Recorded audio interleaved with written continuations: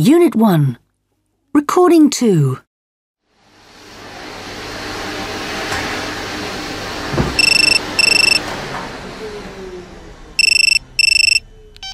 Hello. Hi, Lisa. I'm in the shopping centre. Hi, Millie. What are you doing? I'm looking round the shops. It's Saturday. Yeah, of course.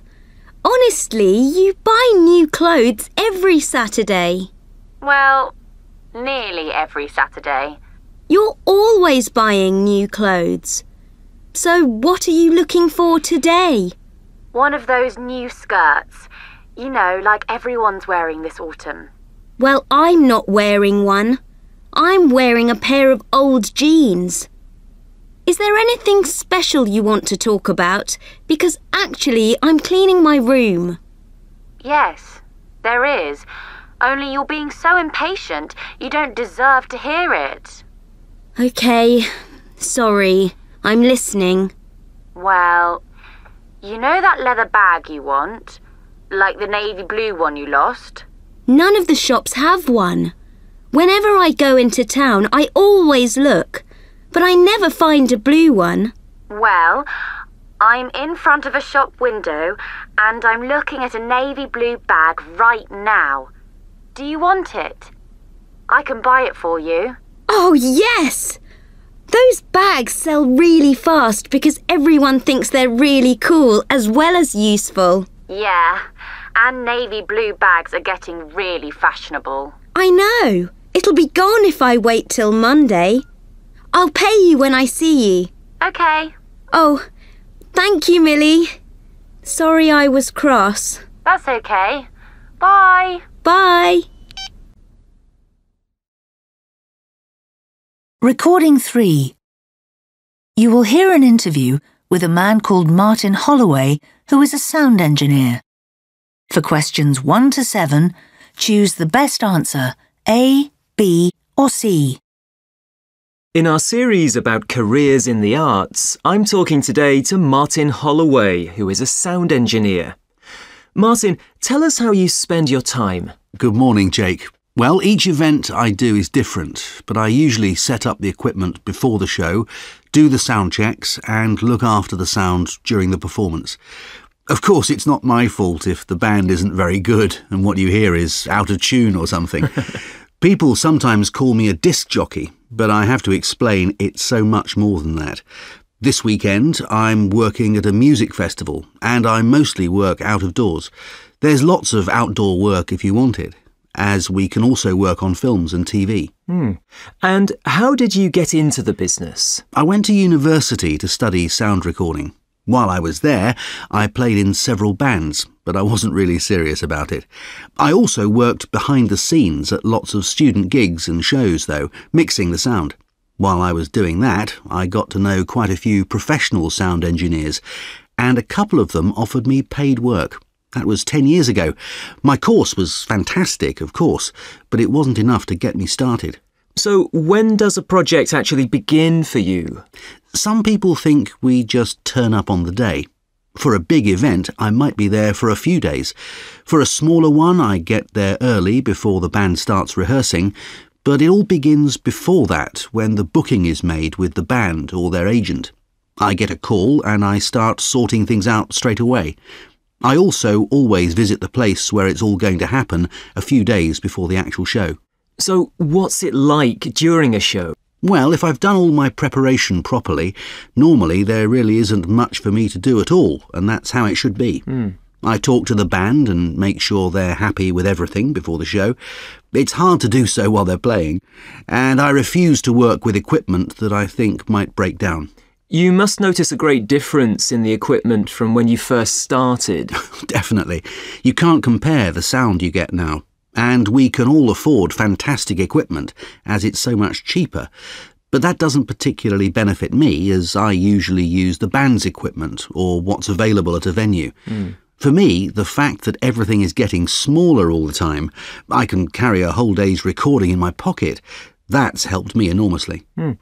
So if someone wants a job like yours, what should they do? Get lots of experience, make contacts, and ideally do a course. You can pick up some of the technical stuff by volunteering, but I'm always telling people who want to be a sound engineer, and they never listen, they just don't realise that what's crucial is being able to get on with people and get them to understand what you need them to do. If you can't do that, then you won't get the jobs. An interest in music means it is more enjoyable, of course, and most of us have been in bands, but we weren't necessarily much good at it. And are there any disadvantages? I'm willing to work anywhere. I've worked in the mountains, in freezing temperatures, in the desert, in hot, tiny theatres, but that variety appeals to me. I'm not a very patient person, and I spend a lot of time hanging around between setting things up and the show actually happening. I don't enjoy that. And some people hate being on the move all the time, but I don't mind living out of a suitcase. Thank you, Martin, for talking to us. Now listen again. Unit 2, Recording 4. Hello, Jack. Come in. Hello, Gran. How are you? Fine, thanks, Jack. What about you? Oh, you know, too much college work. We had an exam on Thursday, but I went to London last Saturday with some mates. We had a great time. Oh, yes. I suppose you spent all your money. No, it wasn't really expensive. We caught the coach, so it was only £10 return. But isn't it slow? Well, we did some revision for our exams while we were travelling, so it didn't matter. Well done. And where did you go? Oh, you know, round the shops. That's what I did too, but not in London. I was hoping to find a new jacket, but there wasn't anything I liked. And then we went to see a film. But the brilliant thing was, when we were queuing for the cinema, we saw a really famous footballer. He was buying a burger from a stall near us, like an ordinary person, and all the crowds were walking past, but nobody noticed him except me. So did you get his autograph? No, I didn't want to embarrass him. Oh, when I was your age, I used to collect all the autographs of film stars and singers and so on. I would go up to town on my own and wait outside the theatre till they came out. Really? Yes, and I used to scream at pop concerts. I really enjoyed myself when I was a teenager. But don't tell your mother. She never used to do anything like that. She was always worrying about her homework. OK.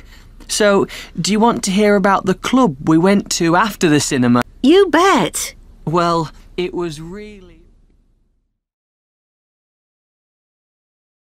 Unit 3, Recording 5.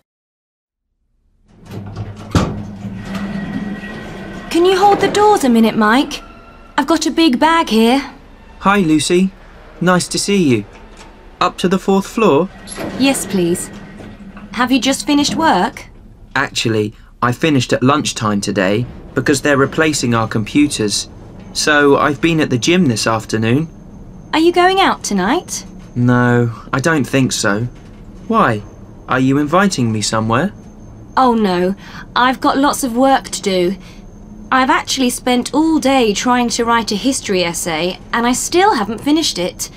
I have to hand it in tomorrow. I started it last week. Well, sorry I can't help you with that. After you. I never enjoyed studying history at school and I wasn't very good at it either. I don't need any help with the essay, but you can help me by not playing your saxophone. What? I'm sorry, I just can't stand it anymore. I've lived next door since June and you've played the saxophone every night for at least an hour. But I thought you liked it. I've lived here for 2 years. Nobody's ever complained before, so I'm really surprised. This is the first time anyone has asked me not to play. Why haven't you told me this before? I've tried lots of times, but I was afraid of sounding rude. So, would you like me to play more quietly? No, Mike. I don't want you to play at all. Tonight, and ideally never again. I tell you what, I'll learn some new tunes. Why don't you suggest some? Oh. Unit 4. Recording 6.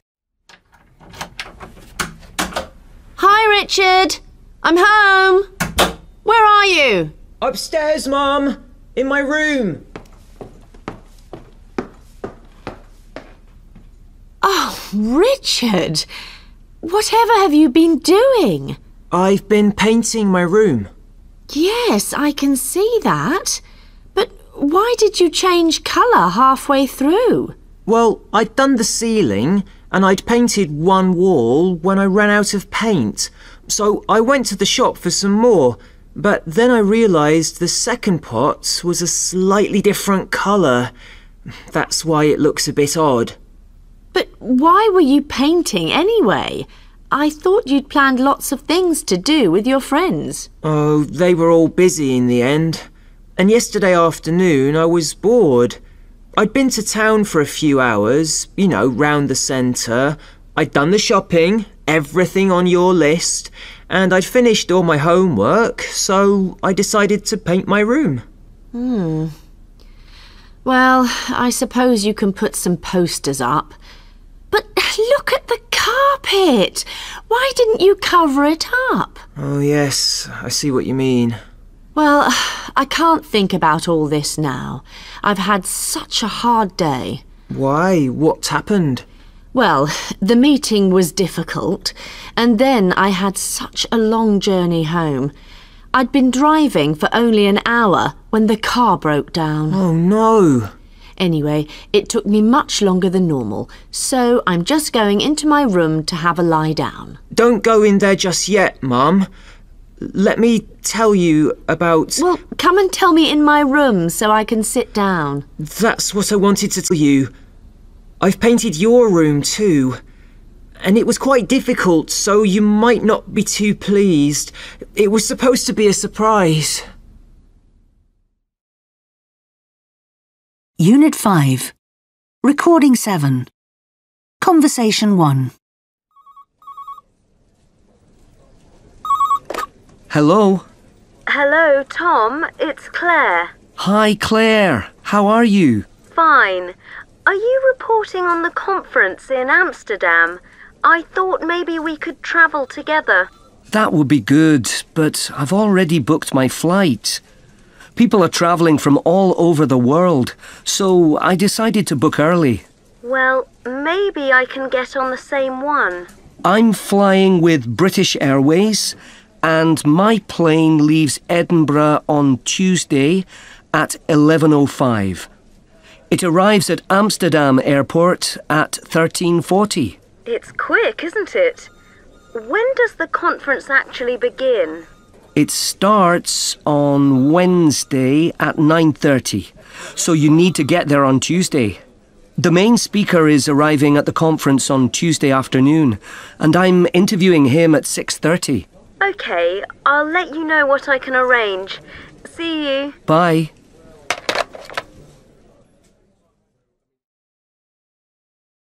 Conversation 2. Tom! Hello! Hi, Steve. How are you? Oh, you're in a hurry. Where are you going? I'm playing badminton in a few minutes with Paul. But what about me and you? We haven't played for ages. What are you doing tomorrow evening? I usually play at about 7. Oh, sorry. I'll be working then. I'm flying to a conference in Amsterdam tomorrow morning. But what about the weekend? I'm not working then. I'm having my eyes tested on Saturday afternoon, but I'm free the rest of the weekend. OK, let's make it Sunday morning. About 10 at the sports centre. Fine. See you there. Bye then. Bye. Conversation 3. Good afternoon, sir. What name is it, please? Tom Hughes. Ah, yes. Room 341. Are you having dinner here tonight? I haven't decided yet. I'm interviewing someone at 6:30, so I probably won't be back in time. I think I'll get a meal in town. And breakfast? Would you like to have it in the dining room or in your room? In the dining room, I think. No, actually, I'll have breakfast in my room, please. Here's the key then, sir. Take the lift to the 3rd floor and turn left. Thank you. Oh, just a minute. There's a message for you, sir. It's from your newspaper office in Edinburgh. Oh, thanks for telling me. I'll ring the office now. Conversation 4. So, you got here in the end, Claire? Yes, but your flight was full, and I couldn't get on a plane till Wednesday. So I missed the first day of the conference. What would you like to drink, sir? I'll have some fizzy water, please. Claire? I'll have the same, please. Anyway, what did I miss, Tom? Well, the first day was spent going over the same old stuff, you know. In 100 years' time, the world will be a very different place. There'll be millions more people, but there won't be much oil available for energy. And people live much longer. You know, that kind of thing. It's tomorrow that they'll start trying to come to some agreement about what they should do about it all. Anyway, I interviewed the main speaker, and I've written my article about him. It'll be in the newspaper tomorrow. I'll read all about it there then. I mustn't spend too long having dinner though. I want to do some preparation for tomorrow. Oh, right. Okay then.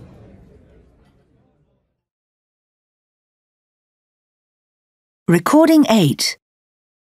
You will hear a tutor talking to a group of students about a geography trip to New Zealand.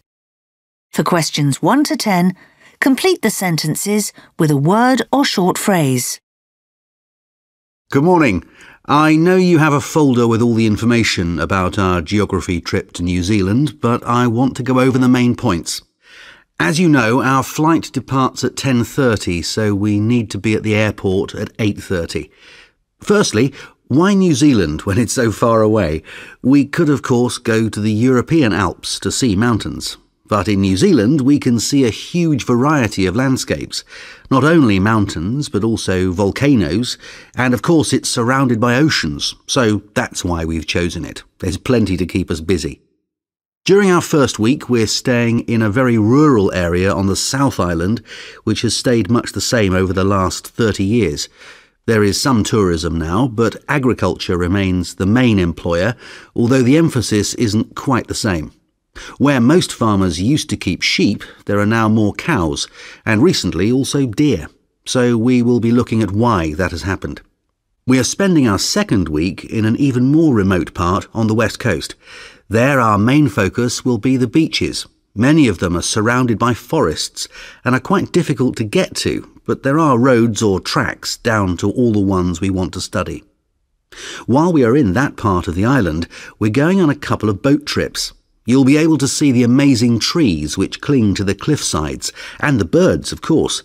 You might be lucky and catch sight of a penguin, the yellow-crested ones which live round there and are not often seen. The weather on the west coast is very changeable, so it's important to have clothes for every season, hats and sunglasses, as well as waterproofs, as I'd expect we'll have some rain, but most people are aware of that. What they don't expect is the insects. They'll be waiting for us, so you need a very good repellent to stop them biting. We'll be working all day and we'll go for a walk every evening. If it's fine, I hope you'll get some good shots of the sunset. It's one of the best places in the world for that. And if you're interested in bird watching, you'll have time for that too. Maybe we'll see some of the fishing boats too, as they return after a day at sea. Our last week is in Queenstown. It's really important that you have a questionnaire ready, so make sure you prepare that this week before we start travelling. You'll be going out talking to visitors and businesses, and when you get back you'll write a report which you can use as the basis for a dissertation about tourism later on. There's a free weekend when we arrive in Queenstown, which is a very active place.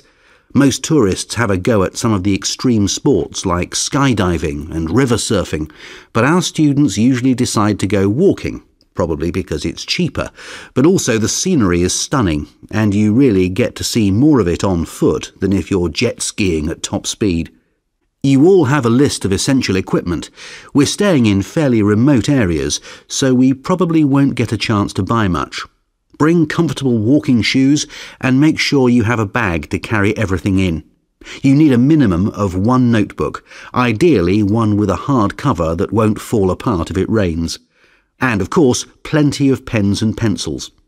We're hiring everything we need for our overnight stays, the majority of which will be spent in tents, 4 people in each. But we are also spending the odd night in hostels and basic hotels. Now, any questions? Now listen again. Unit 6, Recording 9. Good afternoon, my name is Simon Trite and I'm here from High Time Radio Corporation to interview you. Now that you've had time to settle in, we're going to do a series about your adventures here on Wild Rock. So, how are you finding life here in the wild? Pretty exciting, huh? Well, actually, we're about to leave. What? You can't be. You were going to stay here for at least a year. Look, we're fed up. We're fed up with the cold. And the wind. And the mud. And the rain. It's not raining now. But it's going to rain soon. See those clouds over the hill? Huh? So we know it's going to rain.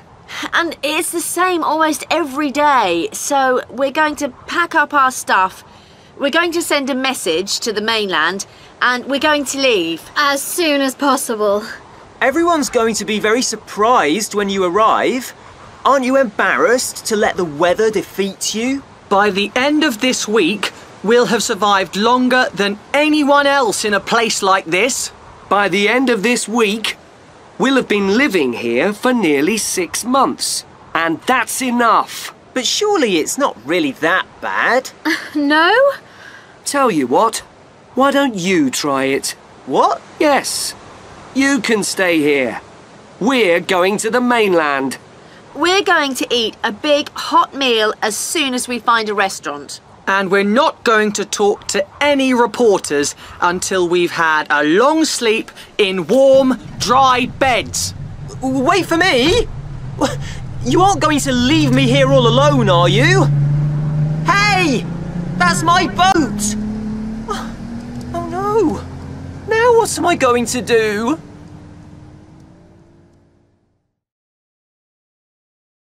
Recording 10. 1. Look in your mirror. Is it time for a change? Come and work out at Transformers Fitness Centre. Together, you and Transformers can make you a stronger, slimmer and more self-confident person. Our professional advisors will help you to plan a sensible route to better health. Call in this weekend for a friendly welcome and see our excellent facilities. We're at 25 Market Street and we're open from 8 in the morning till 8 in the evening. 2. Looking for a really wonderful day out next summer? Come to the best wildlife park in the country. We've got the most magnificent lions here at the Animal Wonder Park, in addition to the funniest monkeys you've ever seen. Phone 273156 for our amazing brochure and take advantage of our special offers for families. 3. Do you have a full-time job? Do you feel tired all the time, trying to keep the house clean as well? Don't wear yourself out. Call the Sparklers. You'll come back to fresh carpets, shining sinks and surfaces, and no sticky finger marks on the paintwork. Phone 273989. You'll be surprised by our reasonable prices. 4. Hurry on down to the game centre in Spice Lane. There are fantastic savings on new and pre-owned games for everyone. We've got the greatest variety of games ever. And astonishing deals this week only. The Game Centre has thousands of special deals. The latest road races and fantasy lands. Stunning graphics. The most thrilling battles. Come to the Game Centre today. Unit 8, Recording 11. And here I am at the City Stadium, and the sun is shining. And finally, the players are coming onto the pitch. As I was saying earlier, there were such terrible traffic jams in the city today that the match is starting late. Most of the spectators have been waiting patiently in their seats since 2 o'clock. But now, as the players come out, they're cheering happily. And the whistle goes. Rossi has the ball and is running steadily down the pitch. But, oh no! The game has hardly started.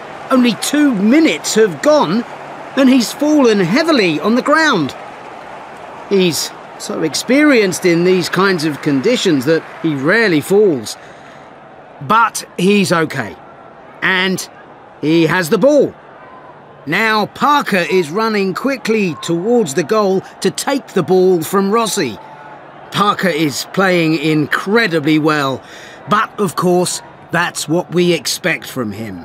Last week he scored the winning goal to take his team into the semi-final. It's often Parker who scores that important goal. And he has! He scored! And the crowd are roaring really loudly, so it's difficult to make myself heard. That was a marvellous goal by Parker.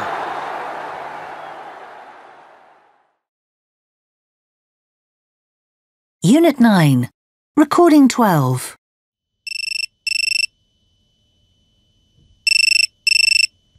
Hello, Dad. Ah, Mina, have you charged your phone at last? Yes, I have. Why? You didn't check your phone this morning, did you? What are you talking about? I sent you 3 texts and you didn't answer. Have you been checking up on me? No, I haven't. I was just starting to get a bit worried. You promised to phone me yesterday, didn't you? Yes, I did, but I forgot to charge my phone. Sorry. OK. I sounded angry. I'm sorry. So am I. I don't want to have a fight about it. Neither do I. You know your mother and I miss you when you're away at college, don't you? Yes, of course I do. And you'll definitely come home for Mum's birthday at the weekend, won't you? Don't worry. I will. You can meet me at the station, can't you? Yes, I can. Your train gets in at 6, doesn't it? Yes, it does. That's great. Mum doesn't know I'm coming, does she? No, she doesn't. Let's keep it a surprise for her, shall we? Oh yes, let's. See you on Friday then. I'm really looking forward to seeing Mum's face. So am I. OK, darling. See you then. See you, Dad. Bye. Recording 13. You will hear people talking in 8 different situations. For questions 1 to 8, choose the best answer A, B or C. Question 1. You overhear a girl leaving a voicemail message. Hi, Nadia. Just wanted to talk to you about my birthday party on Saturday. We're all going to the Mansion restaurant, as you know, and I've booked for 12. Well, Helena has just said she can't come, and I was wondering about inviting Nikki instead. She's fun, but you know what I mean, don't you, when I say she can be a bit loud and not everyone gets on with her. I think I know what you'll say, but let me know what you think. Ring me back as soon as you can, won't you? Hope you can still come.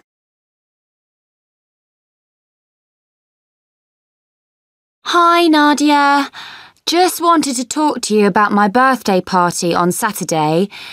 We're all going to the Mansion restaurant, as you know, and I've booked for 12. Well, Helena has just said she can't come, and I was wondering about inviting Nikki instead. She's fun, but you know what I mean, don't you, when I say she can be a bit loud and not everyone gets on with her. I think I know what you'll say, but let me know what you think. Ring me back as soon as you can, won't you? Hope you can still come.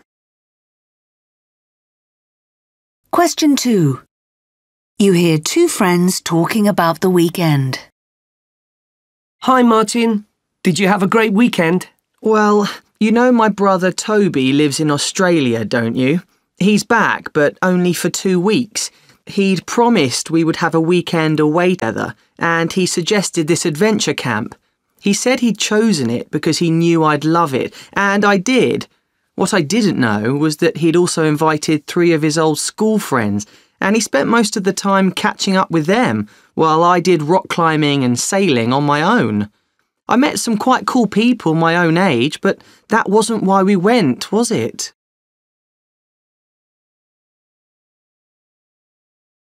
Hi, Martin. Did you have a great weekend? Well, you know my brother Toby lives in Australia, don't you? He's back, but only for 2 weeks. He'd promised we would have a weekend away together, and he suggested this adventure camp.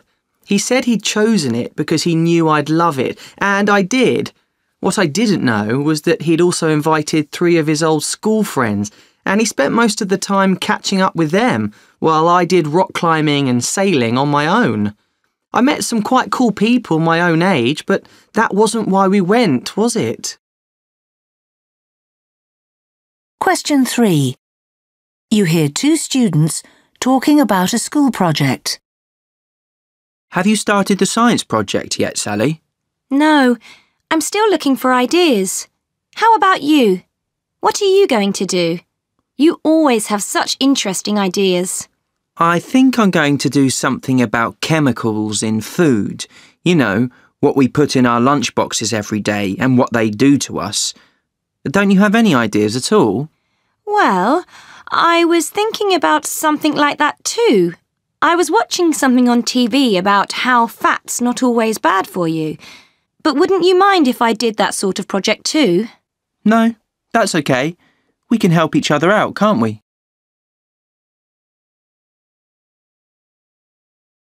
Have you started the science project yet, Sally?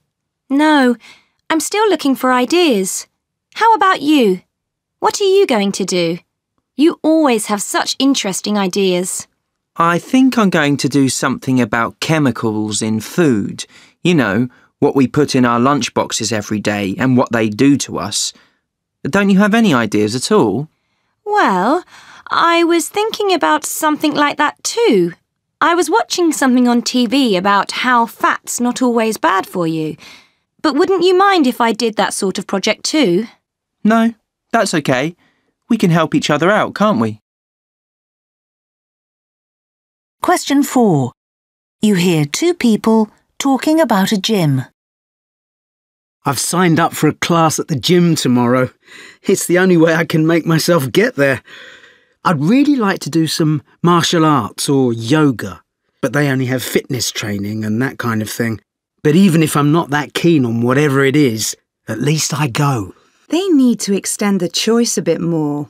They'd get more people using the gym then, wouldn't they? It's open from early to late, and there's often hardly anyone there. I know. But at least I get to use whatever equipment I want, and it's in excellent condition because it's not used much.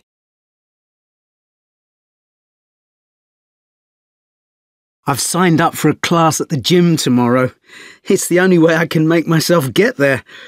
I'd really like to do some martial arts or yoga, but they only have fitness training and that kind of thing. But even if I'm not that keen on whatever it is, at least I go. They need to extend the choice a bit more.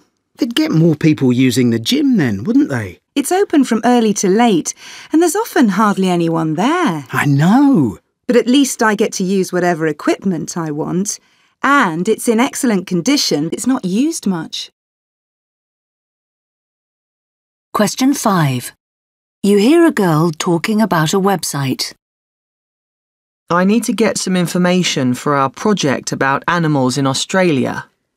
You've looked at the websites Mrs. Wilson recommended, haven't you? Some of them. Well, this one is the best.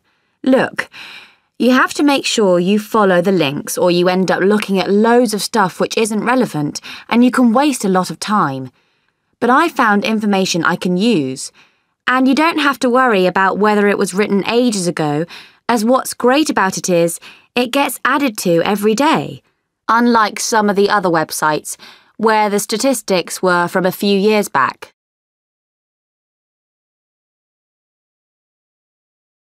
I need to get some information for our project about animals in Australia. You've looked at the websites Mrs. Wilson recommended, haven't you? Some of them. Well, this one is the best. Look, you have to make sure you follow the links or you end up looking at loads of stuff which isn't relevant and you can waste a lot of time. But I found information I can use.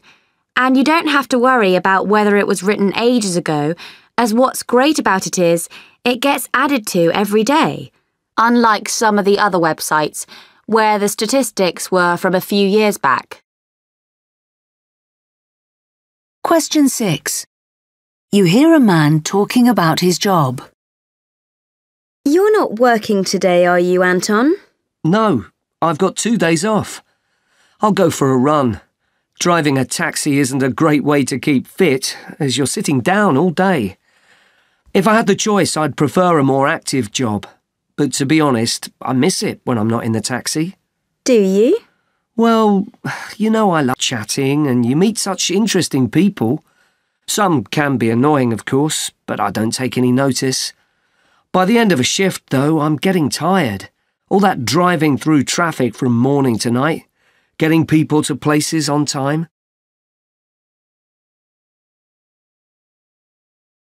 You're not working today, are you, Anton? No, I've got 2 days off. I'll go for a run. Driving a taxi isn't a great way to keep fit, as you're sitting down all day. If I had the choice, I'd prefer a more active job. But to be honest, I miss it when I'm not in the taxi. Do you? Well, you know I love chatting and you meet such interesting people. Some can be annoying, of course, but I don't take any notice. By the end of a shift, though, I'm getting tired. All that driving through traffic from morning to night, getting people to places on time. Question 7. You hear a teacher talking to a group of students. So, for our school trip tomorrow, you should all bring waterproofs just in case of rain, although the forecast says the showers will clear up by the morning. But you never know, the rain might come back later. It's quite chilly today, but temperatures will rise as the sun is going to come out apparently by midday. So you'll also need hats and sun cream. You won't forget them, will you? Luckily, the humid weather we had last week isn't going to return till Friday, when we'll probably have thunderstorms. So we might have to move the sports day to next week.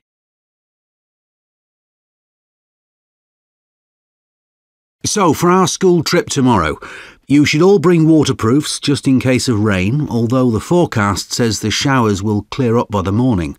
But you never know, the rain might come back later. It's quite chilly today, but temperatures will rise as the sun is going to come out apparently by midday. So you'll also need hats and sun cream. You won't forget them, will you? Luckily, the humid weather we had last week isn't going to return till Friday, when we'll probably have thunderstorms. So we might have to move the sports day to next week. Question 8. You hear two people talking about someone they met. It was a great evening, wasn't it? And it was good to meet Leo's friend, Connor. The New Zealander who's staying with him? Yeah, he was fun. He made everyone laugh. You didn't really think his jokes were funny, did you? I wanted to hear what Leo had to say about his new job. The rest of us could hardly get a word in. I suppose he did rather dominate, now you mention it. But he also had some good stories about living in a small town. Some of it was fascinating. I think half of it wasn't true.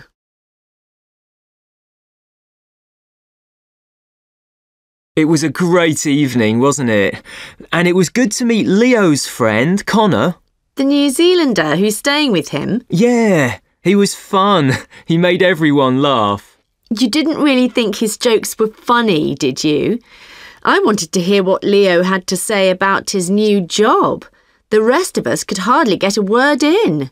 I suppose he did rather dominate, now you mention it. But he also had some good stories about living in a small town. Some of it was fascinating. I think half of it wasn't true.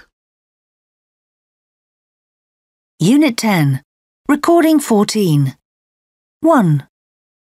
I'm Angela, and I'm a sales executive for a company which makes furniture. An important part of my work is travel. I drive thousands of miles every year, and that can make it quite hard to get exercise. I do care about my health, though, and when I stop, I usually buy fruit to eat rather than biscuits or sweets. If there's any available, that is. 2. I'm Ken, and I work at a garage. I mainly drive the recovery truck. That's the vehicle that helps motorists when they break down. Some people just keep driving without thinking ahead. It's the phone calls from drivers who've run out of petrol that really annoy me. Or the other thing is, I'm called out by the police after an accident. Some firms charge a lot of money for that, but I don't think we're too bad.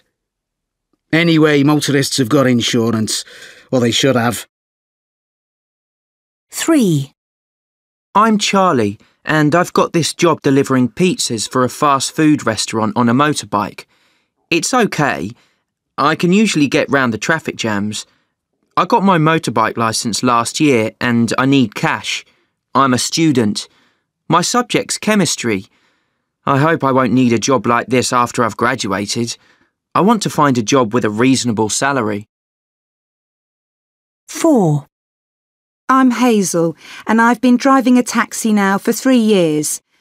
I can't say I enjoy this sort of work. The traffic's terrible here, but I've got 3 kids and I've got to pay for food and clothing and so on. There's a lot of unemployment round here, so I mustn't grumble, really, I suppose. Unit 11. Recording 15. Hi, Ahmed. What are you doing walking on the beach? Shouldn't you be at school? Oh, I finished school. I'm going to college next month. I'm hoping to train to be a chef. Really? Well, you know I've worked as a chef for the last 5 years.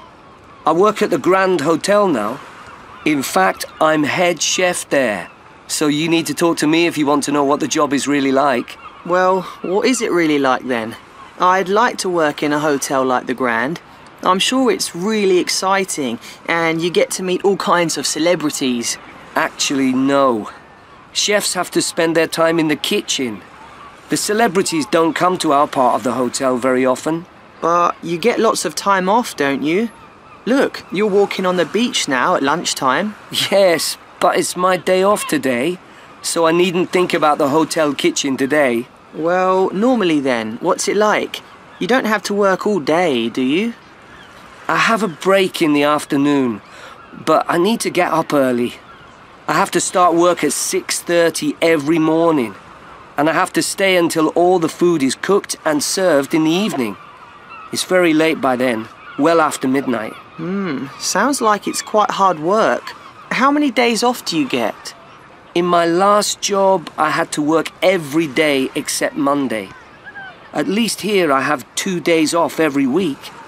In the high season, that's summer of course, I'll have to work longer hours because the hotel will be full. Listen, I must go now. I've got to do a whole lot of things this afternoon.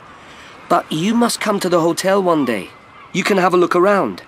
And I can show you the kitchen and you can see what we do there. Thanks. I'm not so sure anymore about being a chef. Well, you haven't got to decide yet.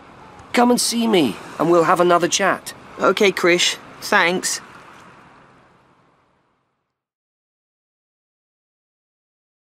Unit 12. Recording 16. This is the Fly the Web helpline. Nina speaking. How can I help you today?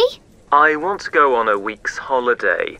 I've been looking at your website, but it's not always very clear.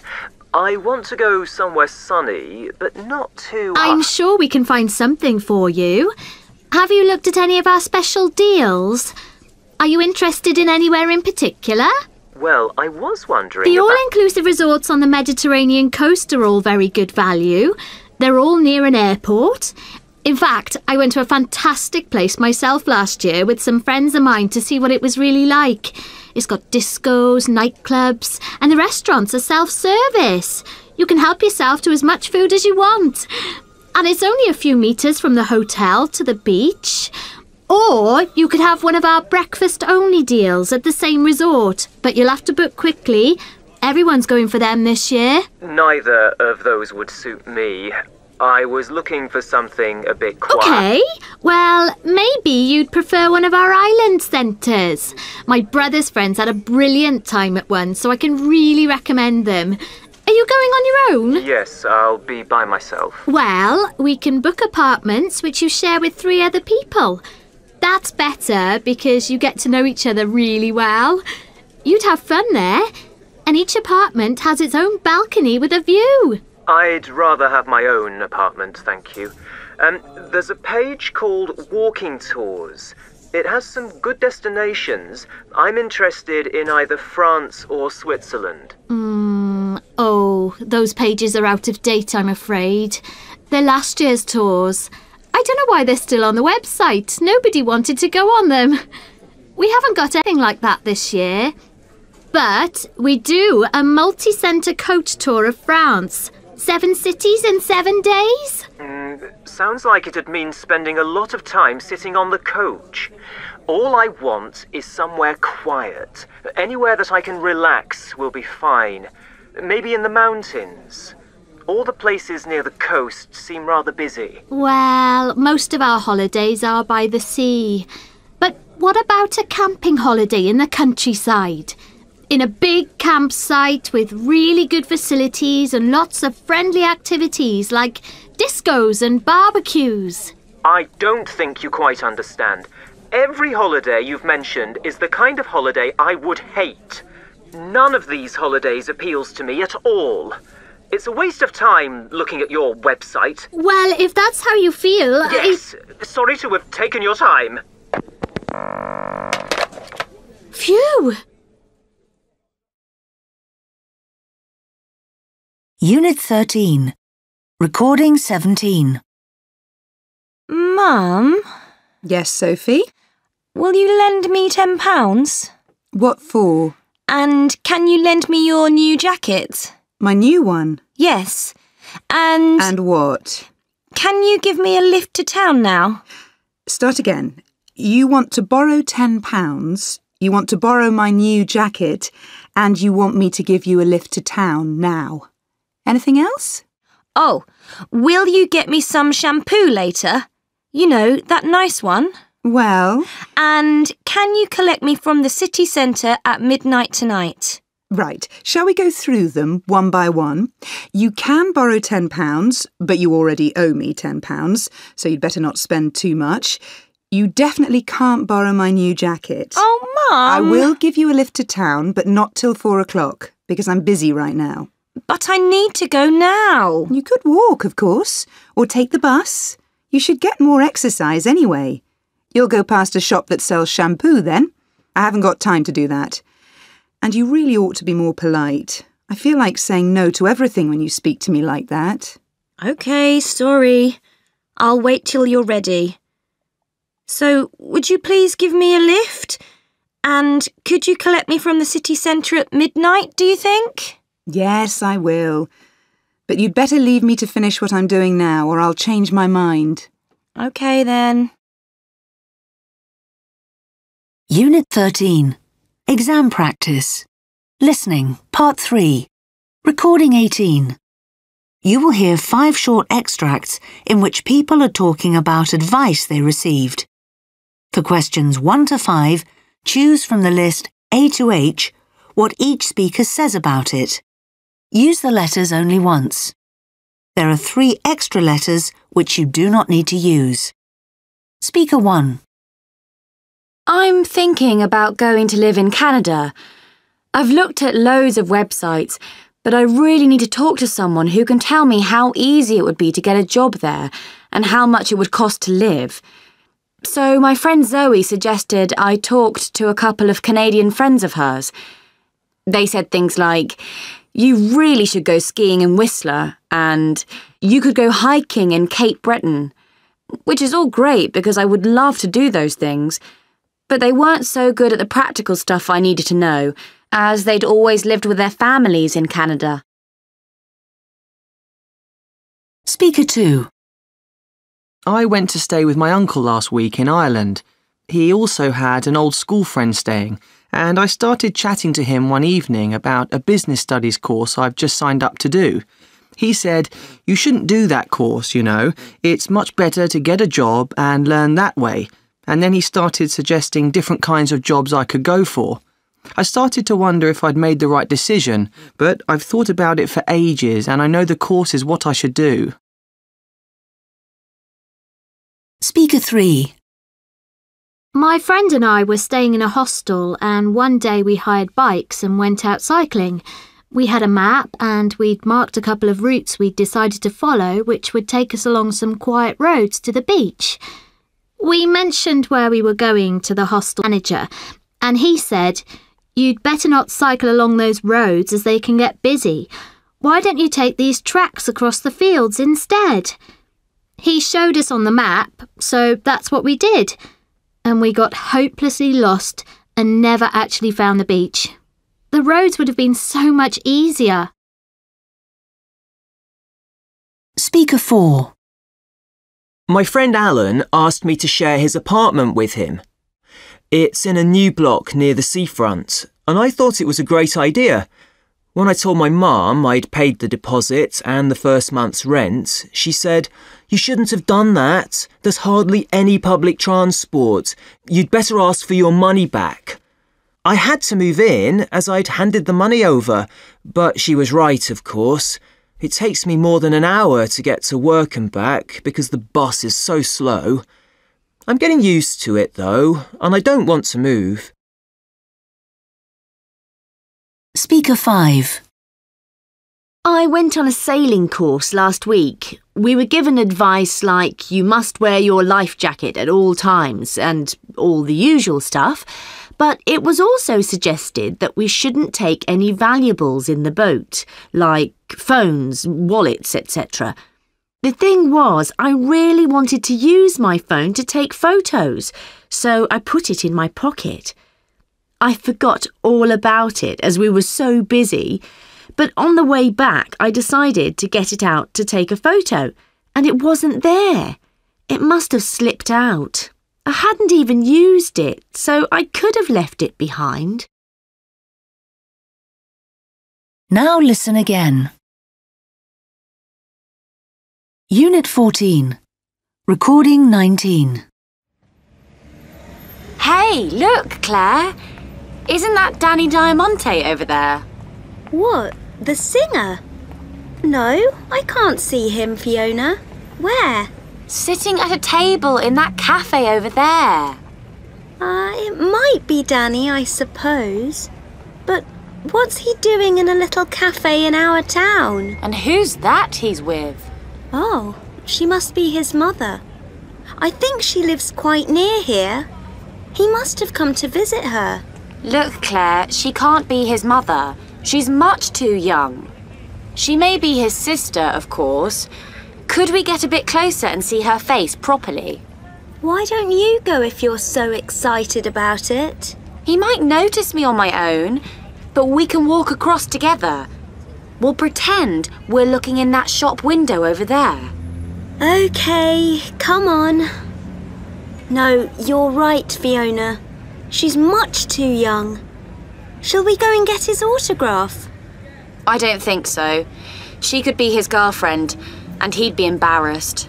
But we could try and get a photo of them. Oh no, that's not fair. Why not? They're in a public place.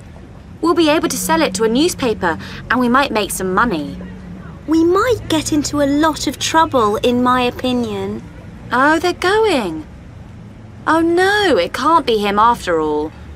That man's much too short. What a pity. We could have made some money. Come on. We're going to be so late for college.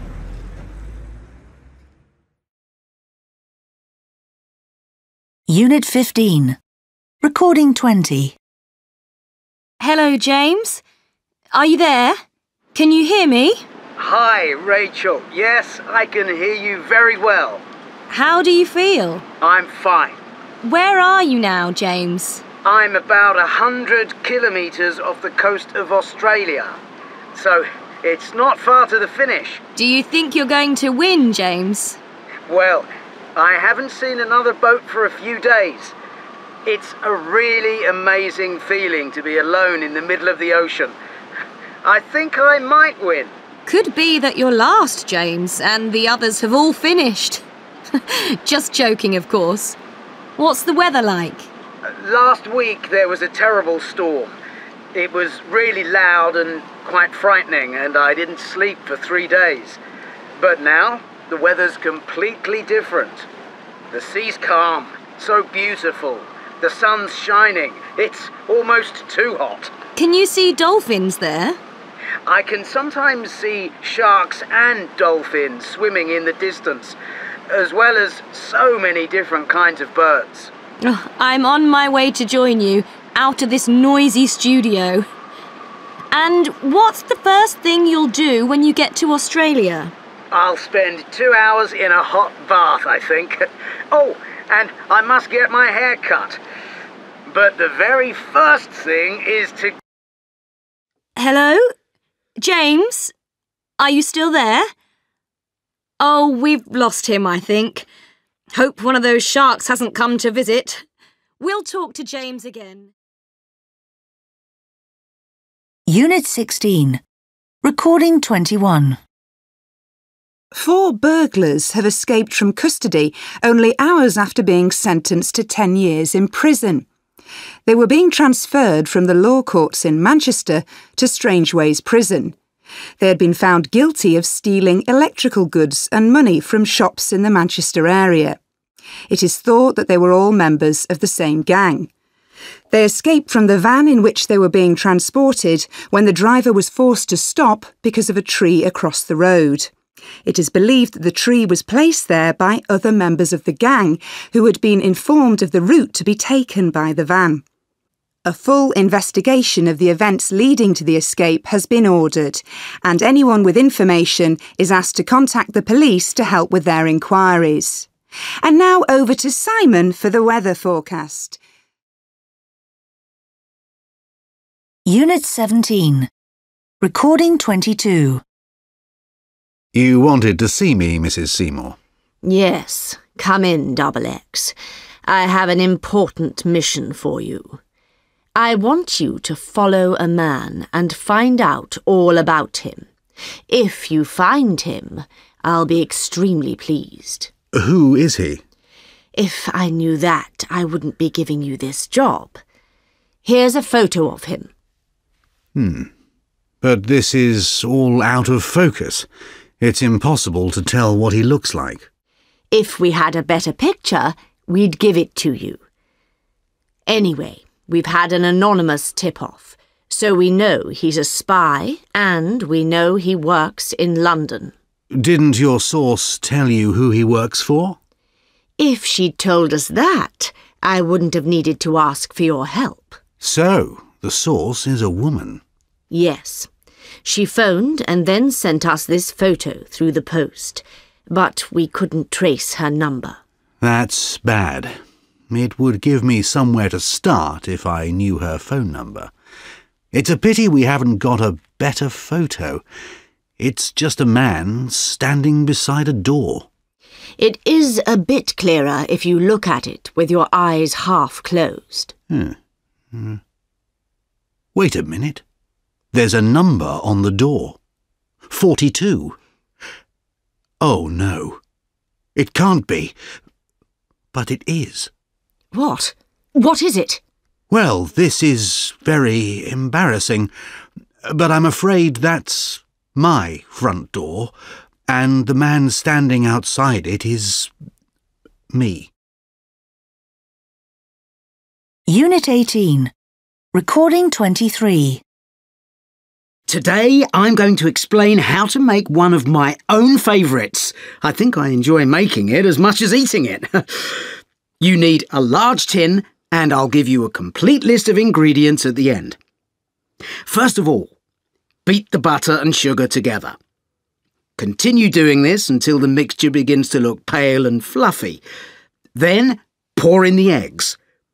Avoid adding the eggs all at the same time. You should add them slowly and keep beating all the time. Next, add the flour. And don't forget to add the baking powder, or you'll end up with a biscuit rather than a cake. Now for the fruit. I recommend using sultanas and apricots, but if you prefer to use dates or raisins, that's fine. Some people like to add some nuts too, but you needn't include them if you prefer not to. If you decide to use nuts, chop them up small. Mix everything together and pour the mixture into the tin. Bake in the oven for about 1 1/4 hours. Remember to check if the fruitcake is ready after about an hour, as everyone's oven is slightly different. Let the cake cool for about half an hour. If you want to ice the cake, mix up some icing sugar with water. I suggest adding a little lemon juice as well. Don't try to ice the cake until it's completely cold. If you decide not to ice it, just sprinkle some sugar on top.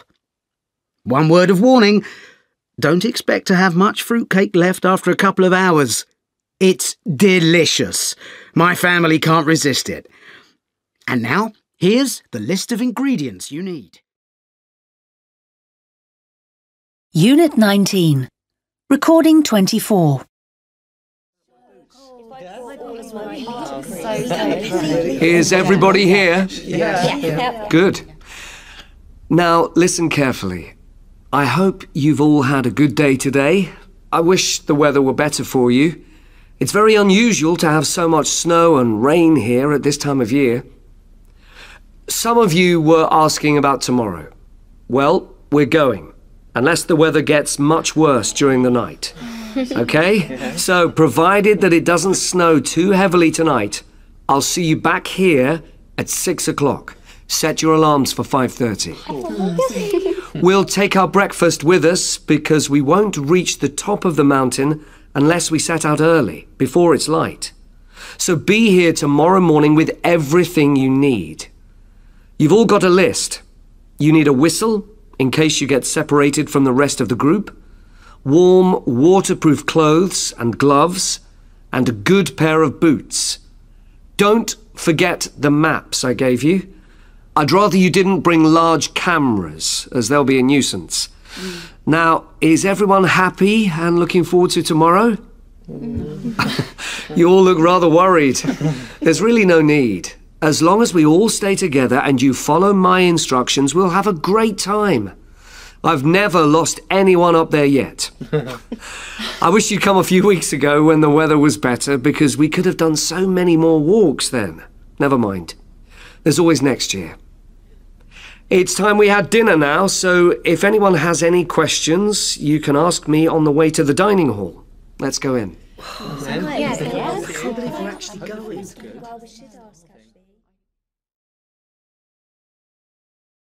Unit 20. Recording 25. Good morning. Here is the news for Wednesday, the 5th of September. The Prime Minister is in Washington to attend an international trade conference. He'll spend 2 days at the conference, and after that he'll have talks at the White House with the President. At the weekend, he'll fly to Mexico. Singer Moira McNabb has suffered problems at the start of her tour of Europe with the cancellation of her London concert.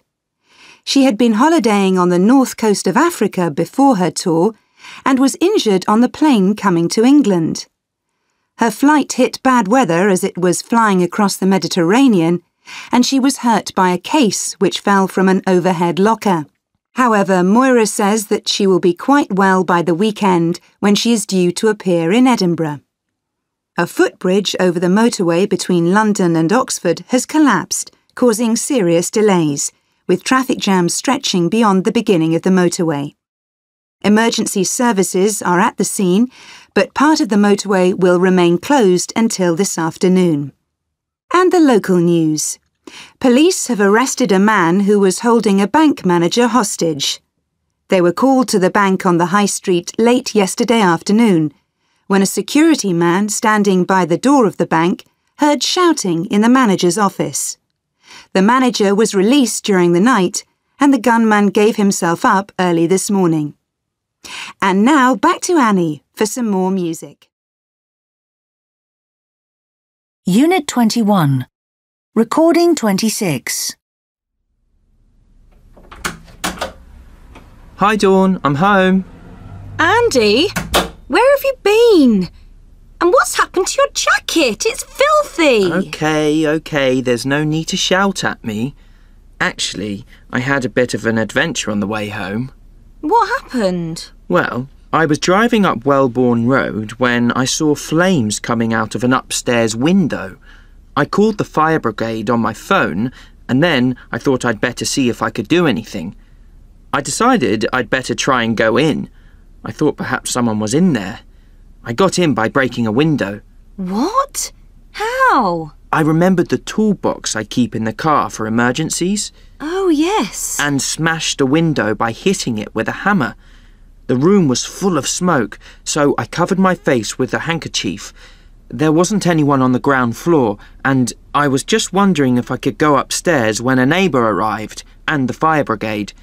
They said the house was empty. The owners work in town. You could have been in real danger. Oh, not really. Well, anyway, then the fire brigade were in control, so I went to my car. Then the owners arrived. Poor things. Well, it wasn't so bad because luckily I'd called the fire brigade before the fire had spread too far. I hope they thanked you for saving their property. Oh, yes. Do they know how it was started? By an electrical fault, they think. Anyway, do you forgive me for being late? Don't be silly.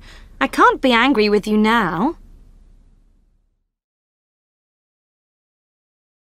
Unit 22.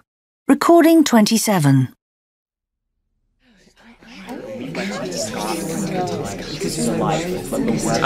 Welcome, everybody, to Claremont Castle. I'm Jasper Claremont, and this has been my family's home, where we've lived for over 400 years, since the time of Edmund Claremont, who first lived here in 1600. This room is the Great Hall, and the paintings you can see here are our oldest portraits. The painting we're looking at now shows Edmund himself. Do you see the ship in the background? It's the one which he commanded during a famous naval battle. This victory was the reason why he became a national hero. He was given the piece of land where Claremont Castle now stands as a reward. The next painting shows Edmund's wife, Margaret, who he married in 1605. She's wearing all the family jewels. They had 4 sons, George, Henry, William, and Andrew. So now let's move on to the picture of Henry and William. It's the picture that hangs next to Margaret's portrait, and it's the one I like best. The one who's sitting on the horse is Henry, and William is the one who's holding the book. William, who was his mother's favourite, became a poet, while Henry, who his father preferred, was more of a man of action. He fought in the Civil War, which broke out in 1642. Unfortunately, he supported the side which lost. We don't know much about the woman he married, except that she was called Elizabeth, and he had no heirs. But William, whose wife Jane was a famous beauty, had 5 children who all survived. Here they are in this picture from the year when their youngest son was born. Now, if I can lead you into the dining room, where we'll see some more recent pictures. Unit 23. Recording 28. Hi, Josie. What's up? Adam, have you heard? Tom Castle's the new captain of the volleyball team. Tom Castle? Yeah, and it's really bad. Why? They only chose him because he's the coach's nephew. Oh, that's not fair. Tom's certainly good enough to be captain. I think he's an obvious choice. Well, I still think it's wrong. What do you mean? Look, he's captain of the team. Why? Because of his uncle. Perhaps you ought to be in the team yourself, since you seem to know so much about the subject. I'm not tall enough to play volleyball. Nonsense. Several people your size are in the team. Melanie, for example. She's so quick that she's one of the best players. You know I'm not into team games. Going to judo once a week gives me enough exercise. Anyway, volleyball would take too much time. They have too many practice games after school. Well, I've been training every day in order to be really fit. They may need some new people, so I want to be ready. You? You're joking. No, I'm not. The coach said that I play well enough, and the exams start next term. Some of the older players may drop out as they've got so much revision to do. Really? Oh, well, good luck then. But I won't be with you.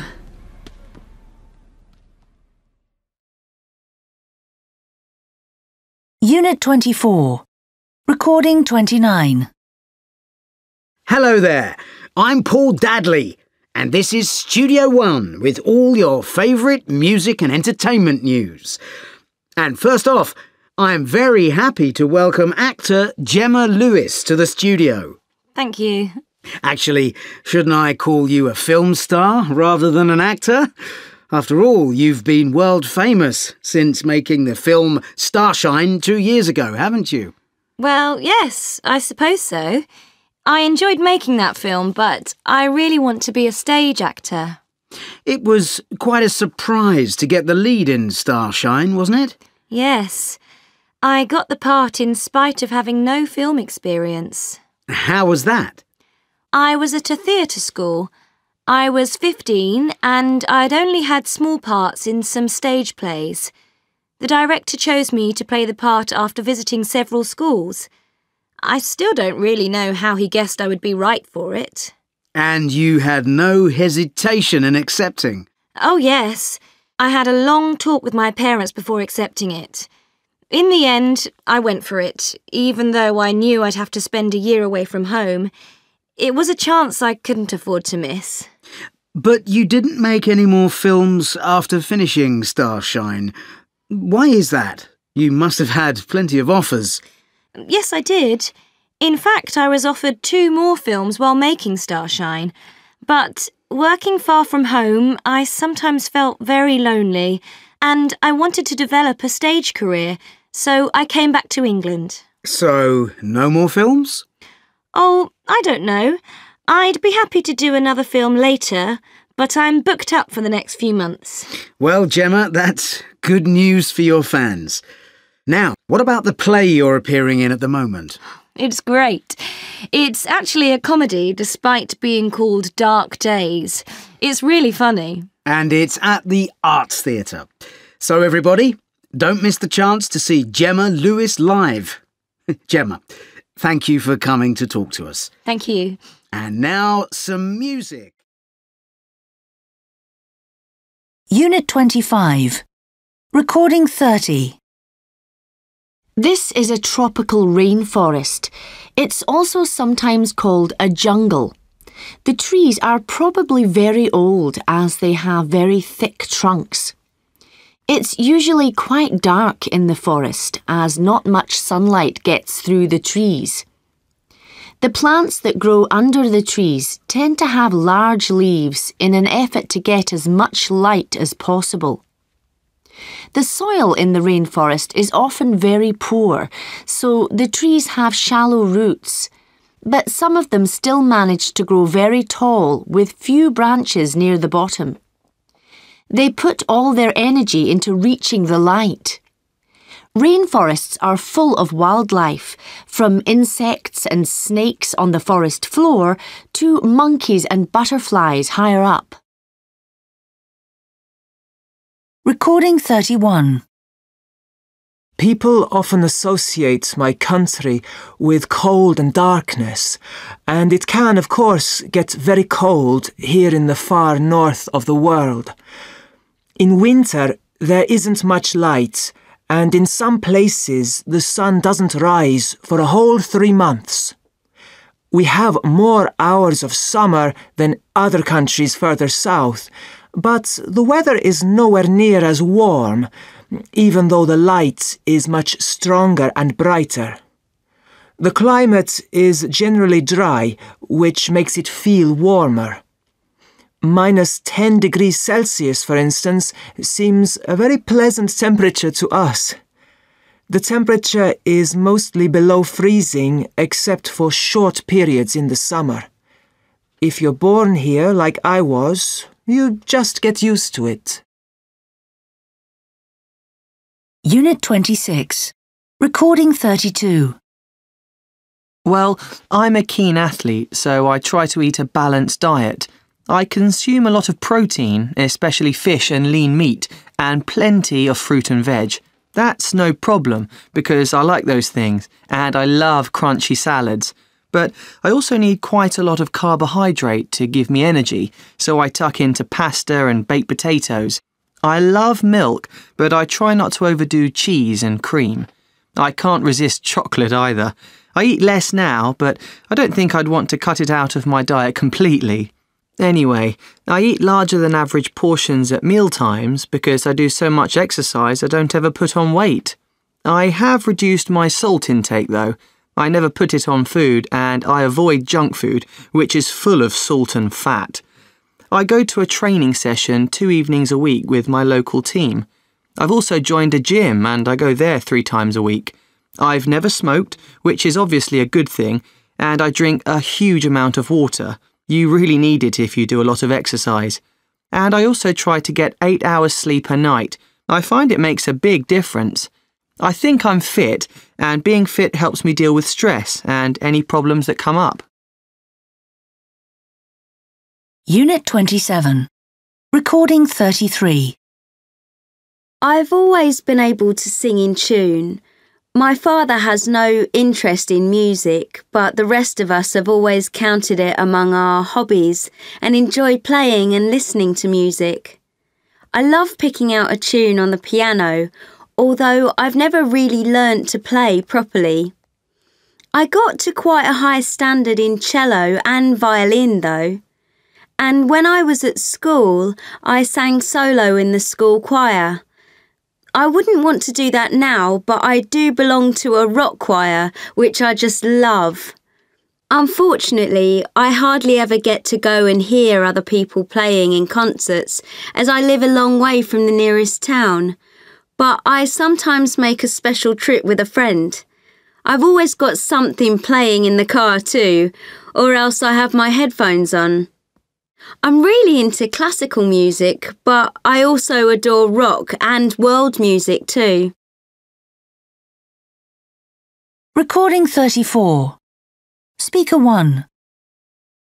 I've loved it ever since I first heard Buddy Holly and Elvis Presley. It's great to dance to because the rhythm's so strong and your feet just go with it. I think the electric guitars you got then were great. And I love the clothes from that era, the full skirts and tight jeans. The 1950s had a great influence on all the music that followed.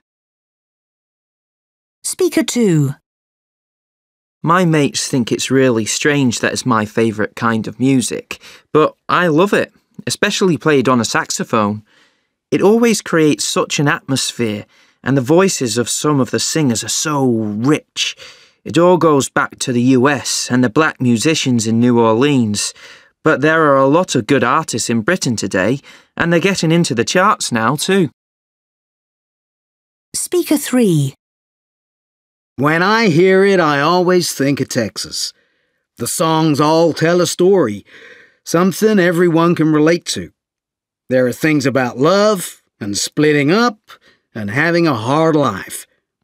Johnny Cash is probably the most famous singer, but a lot of the others have been women. The chorus is always important, so everyone can sing along. I enjoy singing to it when I'm driving. Speaker 4. Well, I go along to a club once a month to listen to it. It's often just one or two people with a guitar singing. You do get bands too, but you mostly hear them at festivals, and some of them have become well known. People write their own songs, or they play traditional songs from different regions that the audience know well and join in with. You get a real range of instruments like piano, accordion and whistles, as well as the more usual guitars and violins. Recording 35. 1.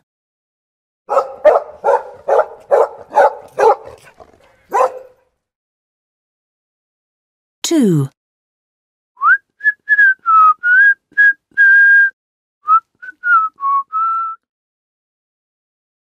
3.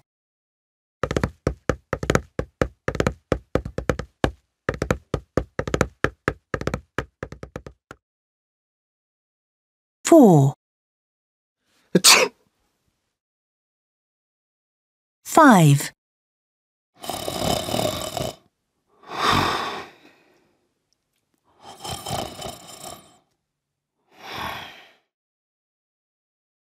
6. 7.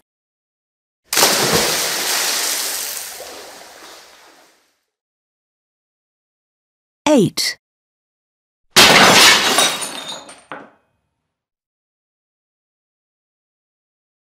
28.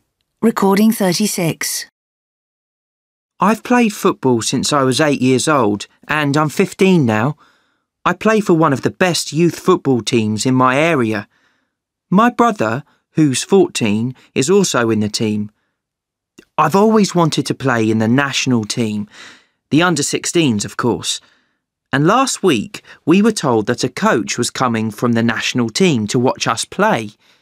He was going to choose 3 really good players to take part in a youth match against another country. The big moment arrived on Tuesday and we played our match.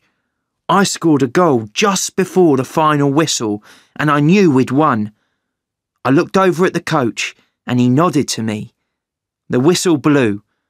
I knew I played really well and I was sure I'd be chosen. I couldn't wait to hear my name called. I ran over to the other players, but I was so excited I didn't look where I was going. I tripped and fell over, and I broke my leg. I was taken to the hospital. Later, I found out that the coach had chosen me, but of course, I can't play now. My brother will take my place. The match is on Saturday. Recording 37. On Saturday, I went to watch the match with my leg in plaster. My brother played well and our team won, but I still felt really low, so I refused to clap at the end of the match, and I didn't congratulate him on winning either.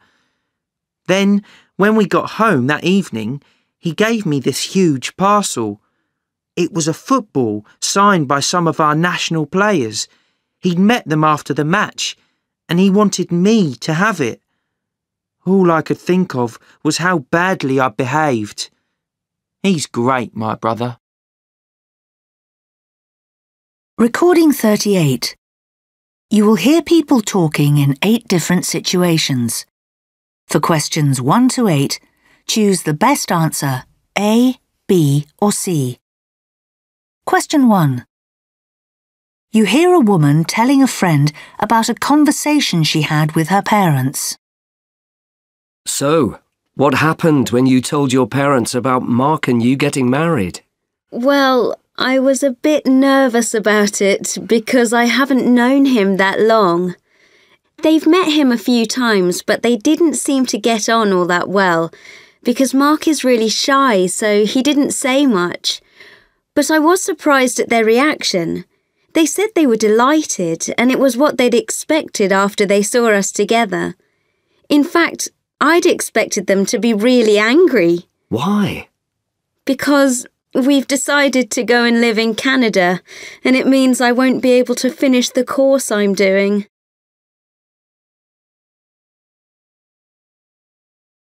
So, what happened when you told your parents about Mark and you getting married? Well, I was a bit nervous about it because I haven't known him that long. They've met him a few times, but they didn't seem to get on all that well because Mark is really shy, so he didn't say much. But I was surprised at their reaction. They said they were delighted, and it was what they'd expected after they saw us together. In fact, I'd expected them to be really angry. Why?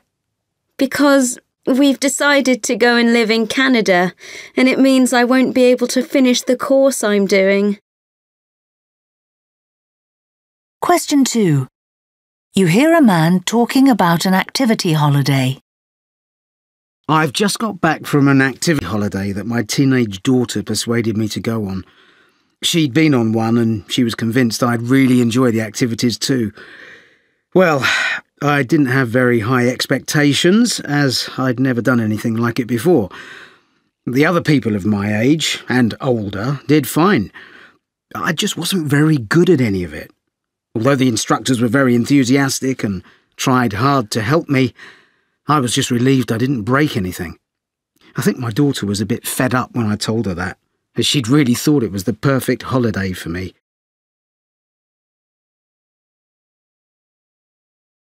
I've just got back from an activity holiday that my teenage daughter persuaded me to go on. She'd been on one and she was convinced I'd really enjoy the activities too. Well, I didn't have very high expectations as I'd never done anything like it before. The other people of my age, and older, did fine. I just wasn't very good at any of it. Although the instructors were very enthusiastic and tried hard to help me, I was just relieved I didn't break anything.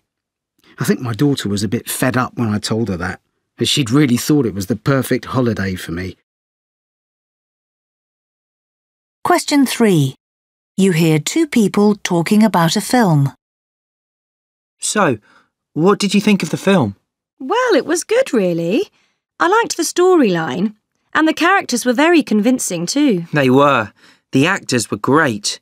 Just right for the roles. And the action scenes were amazing. Quite scary, in fact. I was sure they weren't going to survive when their car crashed near the end. What about the final scene, though? I couldn't make out what was going on with the main character's son. Did he just drive away and leave them all? It wasn't obvious, was it? I think he was going for help, though.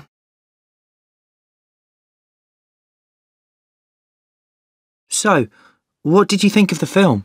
Well, it was good, really. I liked the storyline, and the characters were very convincing too. They were. The actors were great.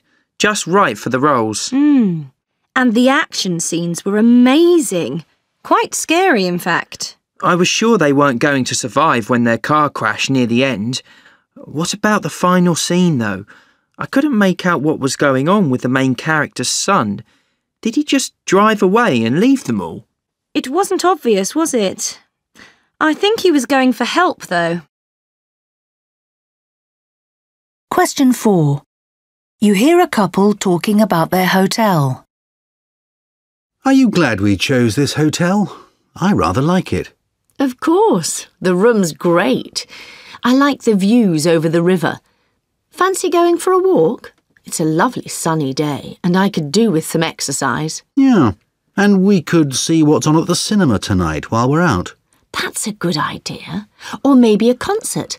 I saw something advertised down in the lobby. Let's have a look then, and we'll get lunch while we're out, shall we? Breakfast wasn't very filling. Lots of fresh fruit and strong coffee, but no eggs or anything. That suited me, but it would have been nice to have the choice.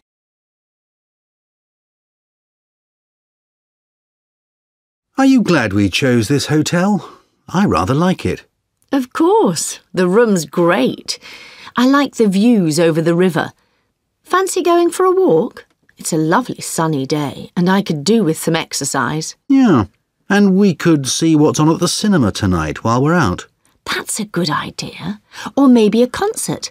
I saw something advertised down in the lobby. let's have a look then, and we'll get lunch while we're out, shall we? Breakfast wasn't very filling. Lots of fresh fruit and strong coffee, but no eggs or anything. That suited me, but it would have been nice to have the choice. Question 5. You hear two friends talking about a football match. What a brilliant match. Yeah, it was. Predictable result, I suppose. We were bound to be beaten by a top team like that. I was amazed by just how good they were. I've never seen anyone of that level playing before. Our team did their best, but it made me realise that the club will need a lot more money if it wants to keep competing at this level next season. Yeah, they've got the training and dedication, but they need more than that. That's the problem.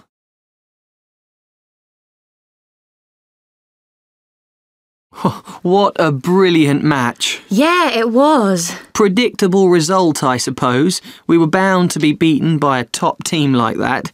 I was amazed by just how good they were. I've never seen anyone of that level playing before. Our team did their best, but it made me realise that the club will need a lot more money if it wants to keep competing at this level next season. Yeah, they've got the training and dedication, but they need more than that. That's the problem.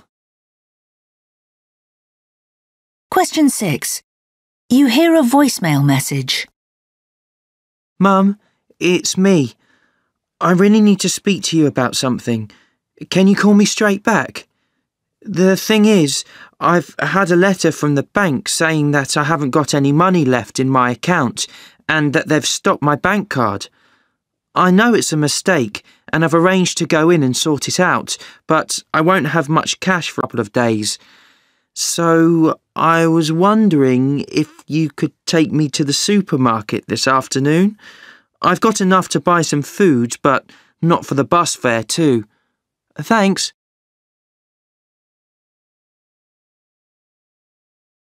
Mum, it's me. I really need to speak to you about something. Can you call me straight back? The thing is, I've had a letter from the bank saying that I haven't got any money left in my account and that they've stopped my bank card. I know it's a mistake and I've arranged to go in and sort it out, but I won't have much cash for a couple of days. So I was wondering if you could take me to the supermarket this afternoon. I've got enough to buy some food, but not for the bus fare too. Thanks. Question 7. You hear two people talking about a new colleague. Have you met Anya yet? You know, the new person. Some people are saying she's hard to get on with, but I think she's just a bit shy. I've met her, yes. In fact, we're working on a project together, the new marketing plan. She's meeting all the deadlines okay. I don't find her difficult. I think the problem is that she's got something on her mind, but won't tell anyone. She does find it hard to concentrate at times. That's a shame. Perhaps I'll try and have a word with her. That's a good idea, I'm sure.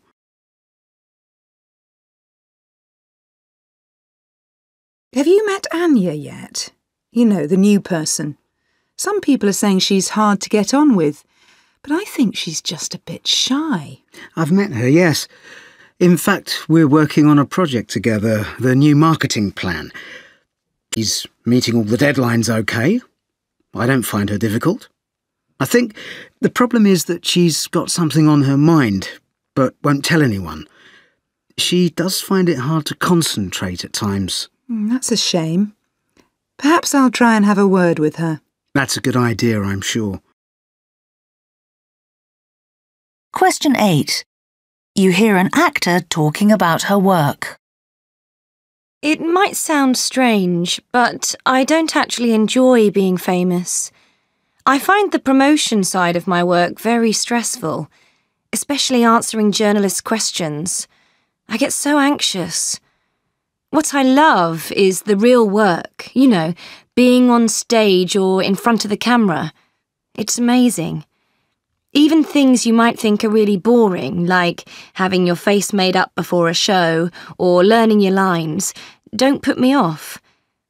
It really depends on what you're like as a person, I suppose.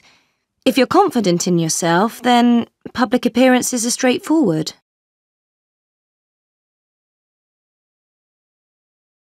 It might sound strange, but I don't actually enjoy being famous. I find the promotion side of my work very stressful, especially answering journalists' questions. I get so anxious. What I love is the real work, you know, being on stage or in front of the camera. It's amazing. Even things you might think are really boring, like having your face made up before a show or learning your lines, don't put me off. It really depends on what you're like as a person, I suppose. If you're confident in yourself, then public appearances are straightforward. Unit 29. Recording 39. So, as you know, we're going to look at the development of early civilizations this term. And to start with, I've got two pictures for you to look at. The first is of some prehistoric cave paintings in France. These animals were probably drawn at least 17,000 years ago. If you consider that they were drawn at a time when people lived almost entirely by hunting animals, you can understand that they were really important. Well, the means of their survival. And that's why these animals were the first things they wanted to show in their paintings. They're very simple, but drawn with huge skill. And then this second picture is of the Great Wall of China, which was built about 2,000 years ago. It's been restored, of course, and it's a great tourist attraction now, but it was originally built to protect the border and prevent invasion by different tribes. There were towers where soldiers used to stand and guard the wall all the time. Now, what I'd like you to do is look at these other pictures and decide... Unit 30. Recording 40. Speaker 1. Well, the woman I admire most is certainly well known. You see her photo all over the place, in the press, online, and so on. She's cheerful and very energetic and seems very relaxed when she's interviewed, but she has the ability to really focus when she has to. She's incredibly determined, very ambitious, and an outstanding athlete. She was the poster girl for the London Olympics and won the gold medal in a very challenging sport. Speaker 2. The woman who really impresses me spends much of her life in the public eye. The way she dresses is always fashionable, and at the same time she gives the impression of being a person who is physically fit and very self-confident. She's a great communicator, very charming, and people find her sympathetic. She's also dedicated to good causes and the well-being of young people. She was a lawyer and health administrator before she became part of the political scene. Speaker 3. The woman I have huge respect for is a very versatile actor who started out as one of the first female action heroes and went on to play a whole range of different parts in her film career. She is really a very talented and graceful woman, and very courageous too, because she's spoken out about a number of important issues relating to war and women's health, and her views have made a real impact worldwide. At the same time, she's a devoted mother, raising a large family with her partner. Unit 31. Recording 41. Speaker 1. I find it's a great thing to do if you really want to feel calm at the end of the day and de-stress. You don't need much equipment, just a mat and some old loose clothes. The exercises are very varied and you stretch a lot and really improve your balance. It's incredibly relaxing. Our teacher is very good. She tries to give everyone individual advice so you can do some practice at home every day. Speaker 2. I've been playing it since I was 12, and it's really quite demanding. The court is small and the ball is very fast, so you have to have quick reactions. If you don't move rapidly, you can end up being hit by the ball or running into your opponent or his racket. I've had a black eye several times, but I love it. I find it really exciting and it's very challenging. Speaker 3. I've always loved team sports, and this really is one of the best. There's a lot of running up and down so you get fit, but it also needs a lot of skill to use your stick well when you pass the ball and to tackle your opponents. And it's a great feeling when you score a goal. It means you've used all your skills. It's very satisfying. Unit 32. Recording 42. Speaker 1. I know it's silly, but I fell out with Mike over money. I lent him some and he never gave it back. So we had this big argument and we haven't spoken to each other for 3 months. I know I should get in touch with him to make up because we were very close friends. He was my best friend, in fact, and we told each other just about everything. Speaker 2. My cousin introduced me to Francesca. The moment I saw her, I fell madly in love with her. But I've got no idea how she feels about me. We spent the whole evening chatting, and we got on really well together. But I haven't seen her since. I'd really like to get to know her, though. Maybe she'd go out with me, if I ask her. Speaker 3. I have a great friendship with Jasmine. Our fathers worked together and were old friends as well as colleagues, so Jasmine and I became good friends too, and we used to play together when we were kids. Eventually, we both got married and we lost touch for a while at that point. But then my brother got engaged to his girlfriend. He had a party and invited us both, and we remembered how much we enjoyed each other's company. So we make sure we keep in touch now. We phone each other every week. Speaker 4.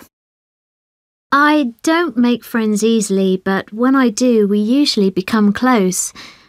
Petra was a classmate of mine at college last year, and we sometimes had lunch together. We discovered we have things in common, like we both enjoy films, so we've been to the cinema together a few times now and had a coffee afterwards. Recording 43. I do argue with my family sometimes, especially with my stepsister. We quite often fall out. But in the end, my family are the key people in my life because I know they will always be there if I need them. Of course, my friends are important too, but I know we might not always be close. Most of my friends like doing the same things as me, shopping, watching TV and stuff. A few of them are in the same swimming team too, so we have that in common. We occasionally fall out over something small, but generally we get on just fine. My best friend is Mina. We're neighbours. I've known her since I was 5 years old, when she moved in next door. She's really good fun and very kind. Recording 44. You will hear 5 short extracts in which people are talking about a family party. For questions 1 to 5, choose from the list A to H what problem each speaker mentions about the party. Use the letters only once. There are 3 extra letters that you do not need to use. Speaker 1. I arrived at the party a bit late because I work till 7 on Saturdays, and driving there took a while because of the traffic. Anyway, we'd rented a large room above a cafe for my sister's engagement party, and the cafe made all the food. There was masses of it, really delicious stuff. The room was also great as it had windows looking out over the river. It got very crowded because the whole extended family came, including her fiancé's family, of course, and there were lots of children, so it wasn't possible to dance or even move around much, but we managed to enjoy ourselves anyway. Speaker 2. Well, we arrived at about 8 for my grandma's birthday party. which is what the invitation said, but the party had already started. Apparently, most people had got there earlier, so it would be a real surprise party for Granny, but no one had told us about that, so we'd taken our time on the drive over there. Anyway, some other people arrived even later and missed out on the food. The catering was great. There were loads of amazing sandwiches and salads, cold meat, cheese and so on, but the children ate a lot of it before the adults got anywhere near it. Speaker 3. It was our 50th wedding anniversary on Saturday, and we had a lovely party organised by my daughter Anna. She invited more than 80 people. I'd never realised what a large family we were, and I was almost overwhelmed by the emotion of it all. Anyway, there were lots of children. We've got 4 great-grandchildren and several great-nephews too. They were so well-behaved, all of them. There were lots from our generation too, and a few struggled to get up the 2 flights of stairs to the room. A ground floor room would have been better, really. Anyway, we all enjoyed it. Speaker 4. My sister-in-law had a lovely party last Saturday to celebrate qualifying as a doctor. Everyone got dressed up, well, nearly everyone. The teenagers didn't bother, but then they're always happier in jeans, aren't they? And there were lots of children. In fact, they got a bit overexcited and rushed around until they got dizzy. They were all right. They just needed a quiet area with a TV and some toys or books. Anyway, they had a good time like everyone else. The best thing for me was that I didn't have to think about any of the arrangements because my son took me there and just told me when to be ready. Speaker 5. My auntie was 65 last weekend, and the whole family was invited to a party. It was held in a modern hall down a little side street, and not easy to find, but we took a taxi there rather than the bus, so it wasn't a problem. It had a large balcony, so although there were a lot of people, there was plenty of room out there when you needed a breath of fresh air. The invitation didn't say what to wear, so I wore a suit. No one else dressed quite so smartly, and I was a bit embarrassed. But everything went off perfectly, and the food and drink was fantastic. Now listen again. Unit 33. Recording 45. Speaker 1. Well, I commute to London every day, and unfortunately I travel in the rush hour. It all goes okay if everything's running on time. But it's cold, waiting on the platform, and sometimes the carriages are very crowded and there aren't enough seats. The fares are expensive too, but my company pays for a season ticket, so that really helps. Speaker 2. The service in my area is quite good. There are always lots of people at the stop waiting to go into town, and I see the same driver most mornings. Most people buy a pass which lasts a week or a month, but you can also pay for your fare when you get on. And if you don't know when to get off, you can ask the driver to call out when you reach your destination. We only get single-deckers round our way, no big red double-deckers like you get in London. Speaker 3. It's always packed in the morning, and you have to go down several escalators to get to it. If the platform's empty when you get there, you know you've just missed your train. Once you're on, you have to hang on to the railing above your head if you haven't got a seat. Oh, and you have to be careful not to stand too near the sliding doors. Speaker 4. Well, there's a rank right outside the station that I use quite often.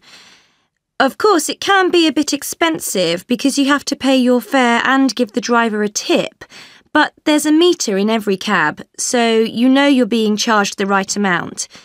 And if you share with some friends, it can actually be quite an economical way of travelling. Recording 46. Well, My sister and I usually go away together. We haven't got loads of money, but if you book well in advance, you can get some very cheap deals on rail travel and accommodation. We usually go to Italy. We love the beautiful old towns on the coast. We stay in small guest houses and then explore local places of interest. You know, museums, gardens, art exhibitions. It's lovely just being out of the office, somewhere that has great history and food. I really like the outdoor life and sleeping in a tent. My parents have taken us for camping holidays since we were young. We travel in our camper van, so we stay in Britain as the ferry's expensive. We usually go to a holiday place on the south coast where you can camp, but what I like most is meeting up with my cousins there. It's the only time we can all spend time together, as everyone's busy normally. I love swimming and snorkeling and going out fishing on a boat, and we usually have a barbecue on the sand when the tide's gone out. We also visit a few places, but not every day. I'm studying very hard at the moment, so I need time to just chill and enjoy myself. So do my parents. Unit 34. Recording 47. Speaker 1. Well, I always like going for a meal with friends, and I'll go to a party if I'm invited. But to be honest, I'm happiest at home. I get in from work quite late, so I just put some music on and cook myself something to eat. I don't watch much television because I've got several hobbies. I paint and draw, which is really relaxing, and I also collect old postcards and photos. I go to antique fairs and look in old junk shops and places like that when I get the chance. And I love catching up on recent films too.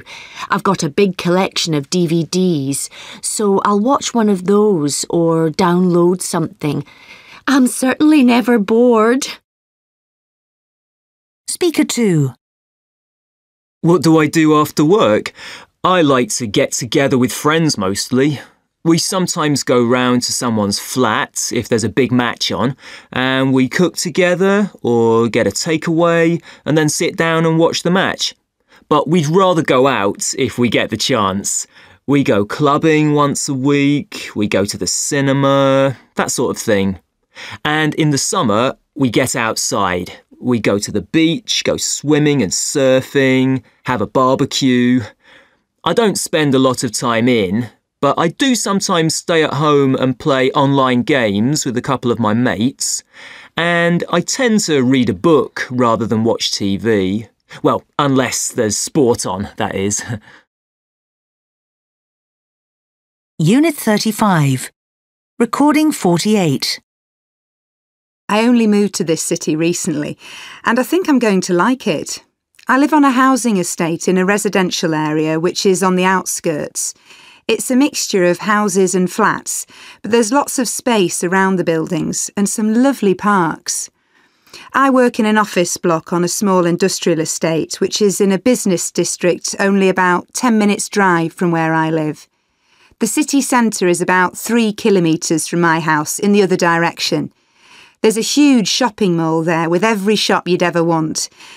I usually cycle to the city centre because there are cycle lanes everywhere, so it's a really pleasant ride. But it's also easy to drive because there are several multi-storey car parks in the centre. I used to live in a different city with a historic centre, which meant it was almost impossible to drive there. Also, because it's surrounded by hills, there wasn't much space and most people live in big apartment blocks in the suburbs on the edge of the city. My flat had a great view, but you live with other people's noise all the time and I got tired of that, so I decided to have a change. And the area was a bit neglected. It hadn't had any money spent on it for years. My life is easier here.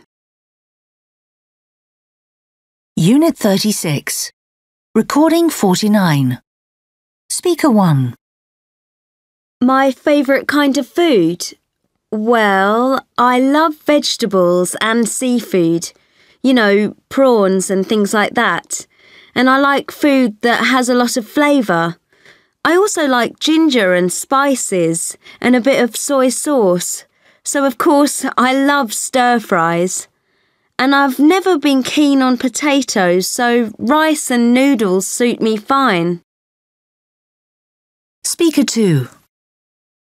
I love hot, spicy food with chili in it, and sauces made with tomatoes, onions, and peppers. And I enjoy eating the meat they cook, like beef, pork, or chicken. The food is based on corn rather than wheat, and I absolutely adore the tortillas. The stews with beans are good too. Speaker 3. Me? Well, I just love fish and chicken cooked in the oven and sauces made with herbs and tomatoes or with cheese on top. I absolutely adore all kinds of pasta, and one of my favourite things is olives. I like the large green ones best. Recording 50. You will hear a talk by an art student about an Australian artist called Anna Roberts. For questions 1 to 10, complete the sentences with a word or short phrase. Well, I've chosen an artist called Anna Roberts as the subject of my talk. She was born in Hobart, Tasmania in 1989, and she's a granddaughter of Edith James, who was a well-known sculptor in her day. Anyway, Anna is rapidly becoming one of Australia's best-known young artists. But unlike many other artists of her generation, she doesn't paint urban scenes. Instead, she's established a reputation for painting pictures of very remote locations, far from towns and roads, and understandably, getting to them can be very challenging for her. She sometimes treks to them on foot, but if that's impossible, she'll travel by plane, provided there's somewhere to land, of course. There's no way you could get to them by car or truck. I think she's had a few narrow escapes over the years, but surprisingly, that hasn't put her off. You see, the subject of all her paintings is nature, and she wants to show just how spectacular it is. For that reason, she has to experience it herself, even if it does involve some danger on occasion, like running out of water or climbing over rocks. She definitely doesn't mind taking risks. Now, I've been to several of her exhibitions, and there's certainly nothing abstract about the landscape paintings she does. One art critic said recently that many of her pictures could be mistaken for photographs because they're so realistic. And if you look at the paintings she does of beaches, I can see why. I saw one recently with the surf beating down on the rocks, and you really feel as if you're right there at the scene. She uses so many different shades of blue and green in the water. Just recently, though, she's done some pictures using different shades of yellow and orange, a new series about the desert. She's tried to give an impression of the lines in the sand and the heat. When you look at them, you can almost feel the sun on your back. People say, though, what makes her work unique is the way she portrays the light rather than the colour she uses. It seems very natural. Other artists aren't always so successful. In addition, her pictures are very large, which is equally unusual, and she mostly uses board for her paintings in preference to canvas because it's smoother to work on. As for the medium she uses, she now paints exclusively in oil, although she started off experimenting with painting in acrylic and also with watercolour. I think she's found a style of painting which really suits her, and obviously other people think so too, because her paintings are selling well, and not just to private individuals. She's had exhibitions in several major cities, including Sydney and Adelaide, and a lot of her pictures are now bought by companies because they consider them to be a good investment. I'd buy a few myself if I had any money to spare, but unfortunately, they sell for thousands of dollars now. The other thing about Anna is that her talents don't stop at painting. She's done an impressive number of other things too, including writing some short stories for children and doing the illustrations for them. In addition, a number of her articles on painting have appeared in different magazines. And finally, she's also planning some other commercial ventures, including launching a series of cards and calendars later this year, which I'm sure will be a great success. If you're not familiar with her work, I recommend you look her up online. You'll be able to see some of her best pictures on her website. Now listen again. Unit 37. Recording 51. Speaker 1. My favourite programme is Big Brother. It's so entertaining to watch a group of strangers being thrown together in a house. I find it quite compelling. I've watched every series. Speaker 2. My favourite programme is still the American show Cheers. I watch all the repeats and I've got all the DVDs and they still make me laugh. The acting is brilliant and I love the characters and the situations they get into. Speaker 3. I really love Downton Abbey. The storylines are gripping. The characters become almost like good friends because you get to know them so well and you want to know what happens to them. I just love the clothes in every series too. What the women wore for balls and big events in the early 20th century was simply stunning. Recording 52. Well, to be honest, I like both. I loved the cinema from the moment my parents first took me to see a cartoon, and the special effects you get in science fiction films today are amazing.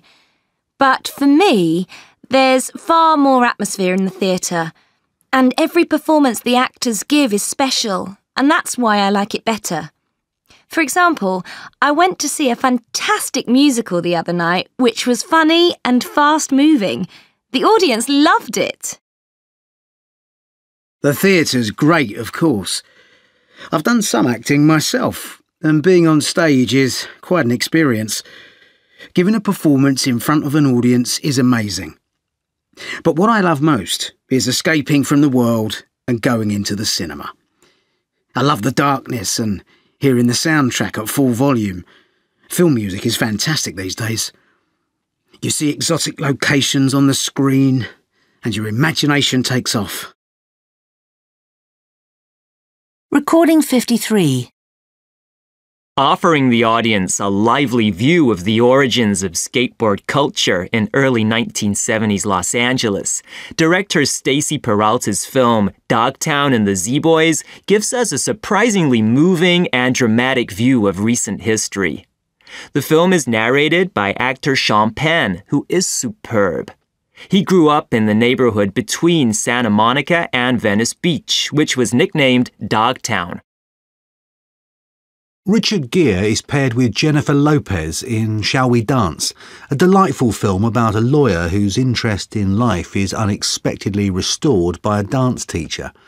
He first glimpses her from a train window as he travels home from work. There are some memorable dance sequences and some very convincing characters. Some of the supporting actors give outstanding performances and certainly deserve bigger parts. Unit 38. Recording 54. Well, our house in the suburbs is modern and detached, like many houses in the US. It's made of wood and we have shutters at the windows and a fence around our yard. I guess the house itself is quite spacious, really. Downstairs there's a large living room, a dining room, a study, and a fitted kitchen. We also have a utility room with the washing machine, dryer, and freezer in it, and a basement where my dad keeps all his DIY stuff. You know, tools and paint and stuff. Upstairs, there are 4 bedrooms. My parents' room has an ensuite bathroom, and there's also a separate shower room for us kids to use. We have central heating and air conditioning.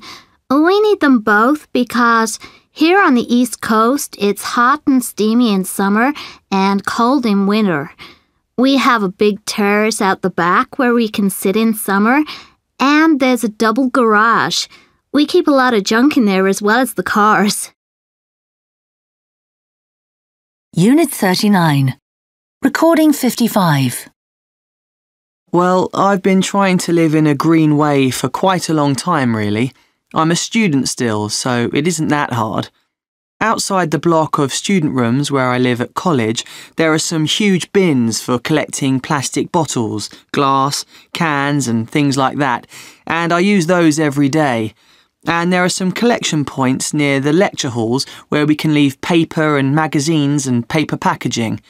There are also signs in all the rooms telling us to switch off computers when we finish work and not to leave lights on. I know I should do that, but it's so much easier to leave your laptop and TV on. But we have air conditioning installed because it gets hot in summer here, and I always turn that off before I go to bed. And in winter, I always put on a warm jumper or fleece rather than having the heating on high. There's a farm shop near the college, and all the produce comes from growers nearby. It's grown without chemicals, which I like, but it's much more expensive than what you get in the supermarkets, so I can't really shop there. And I can only afford to use my car on long journeys, so I walk or take the bus everywhere else. My carbon footprint must be quite low. Recording 56. You will hear an interview with an Australian sheep farmer called Gina Ellis, who is talking about her work and plans for the future.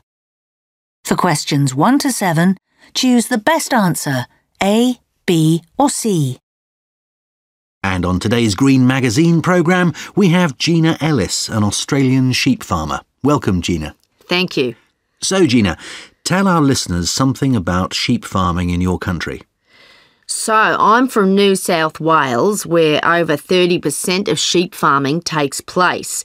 But in fact, there are large sheep farms right across the country, and it doesn't only go on in the places where the temperatures are lower. But the number of sheep farmers is in decline, and some farmers are moving over to cattle instead. I see. And I believe sheep farmers are experiencing problems at the moment. Yeah, that's right. There are two. One to do with markets and the other with the environment. There's a good market for meat, but the wool industry is struggling. Although Australia still produces about 10% of the world's wool, including nearly half of the top quality merino wool, demand is falling. Consumers often prefer synthetic clothing like fleeces, which are cheaper than woolen jumpers and equally warm. But the biggest issue for all of us farmers is climate change. There are major water shortages in farming areas, so it's becoming harder to find enough for our animals. Let's talk about the market problems a bit more.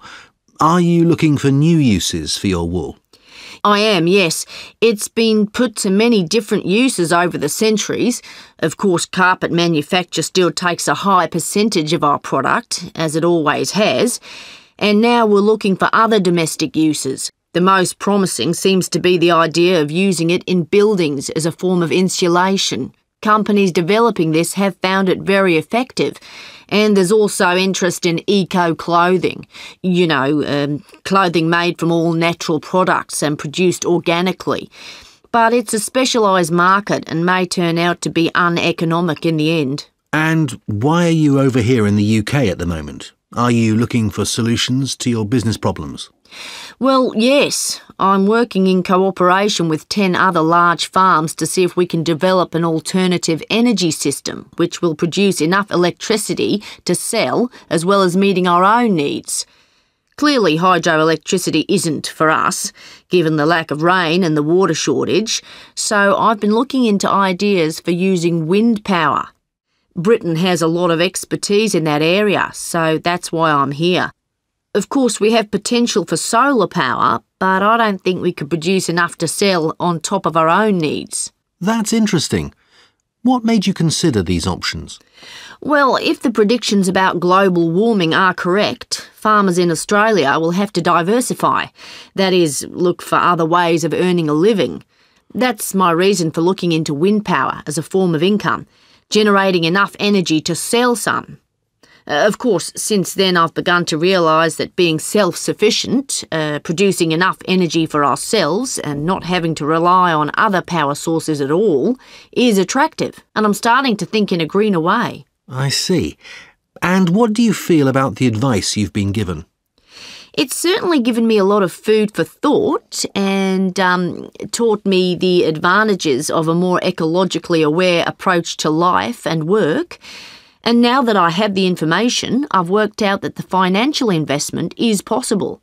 We should be able to cut back on the number of animals we raise and still make a living, which, as you can imagine, is good news. Great. So how would you sum up your feelings about your project? Well, to my delight, it seems our basic plans are good and we can carry on very optimistically without making any major alterations to them. And fortunately, the costs involved do seem to be lower than we'd feared. Gina, we wish you luck and thanks for coming in today. Thank you. Now listen again. Unit 40. Recording 57. Well, I'm mad about crime novels and I read a lot of them, especially when I'm on a long flight. It makes me think when I read those stories, so it's like doing a crossword. I feel you have to read carefully so you don't miss the clues. I used to like the American writer Patricia Cornwell, but now I feel that all the scientific detail she goes into about murders is a bit too much for me. I'd rather read something by Lee Child. In my opinion, he's a brilliant writer. His stories move really fast, and I think people love them because his hero is a real tough guy who's tall and good-looking and brilliant at martial arts. Yet he's also very bright and fascinated by mathematics. In addition, he always knows what the time is without looking at the clock. I think he's just great. Unit 41. Recording 58. Conversation 1. What do you think of this top, Rachel? I want something to wear with this skirt. Have they got any others in a different shade of red? I don't think it goes with that skirt. No, they're all this shade. I think you're right, though. Let's look somewhere else. Conversation 2. Can I help you? Yes, I've just tried this jacket on, but it's a bit big. Have you got any smaller ones? What size is it? It's a medium. I'm afraid we've sold all the small ones. Conversation 3. How did you get on? I like the style of the dress, but I think this colour makes me look very pale. It doesn't do anything for me. Have you got it in black or pink? No, it only comes in that colour. I'm sorry. Conversation 4. This shirt is in the sale, isn't it? Let me see the label. Oh, I'm sorry, no. It's new stock, so it isn't. So, how much is it? It's £80. Our sale rail is over here. Well, I like it, but it's not worth £80. Thanks anyway.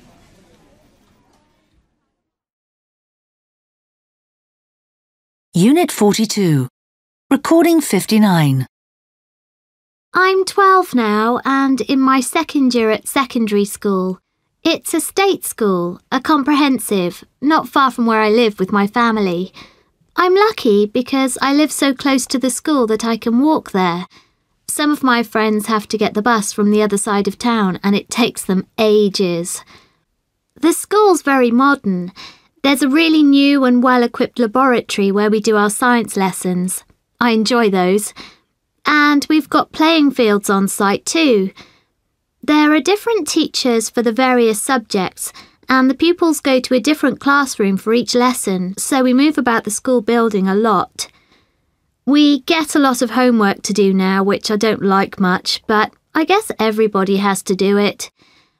At least the timetable's varied, so there's different stuff to do each day. The only other thing I'm not keen on is the uniform. I'll be glad when I don't have to wear it anymore. It's a really horrid dark green colour. Unit 43. Recording 60. Speaker 1.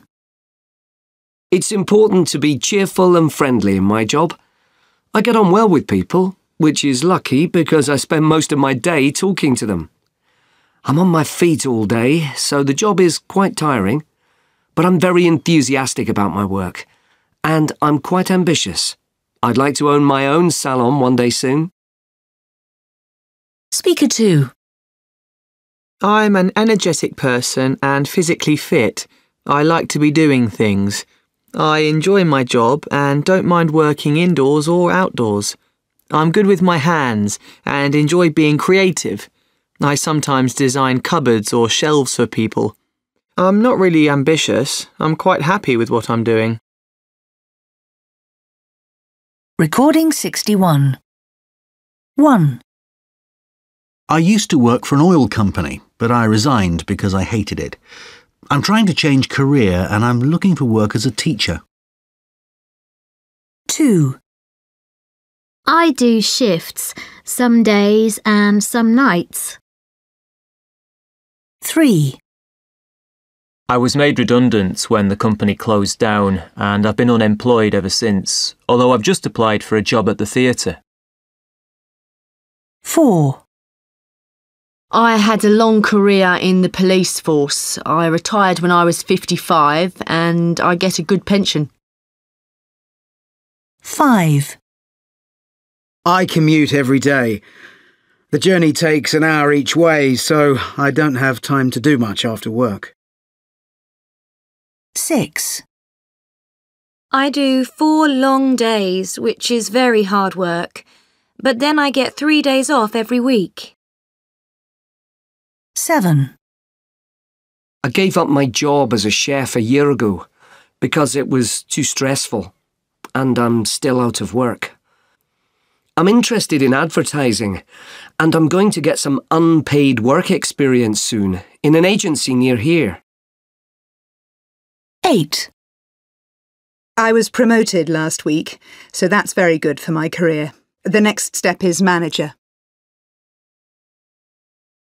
Recording 62. Speaker 1.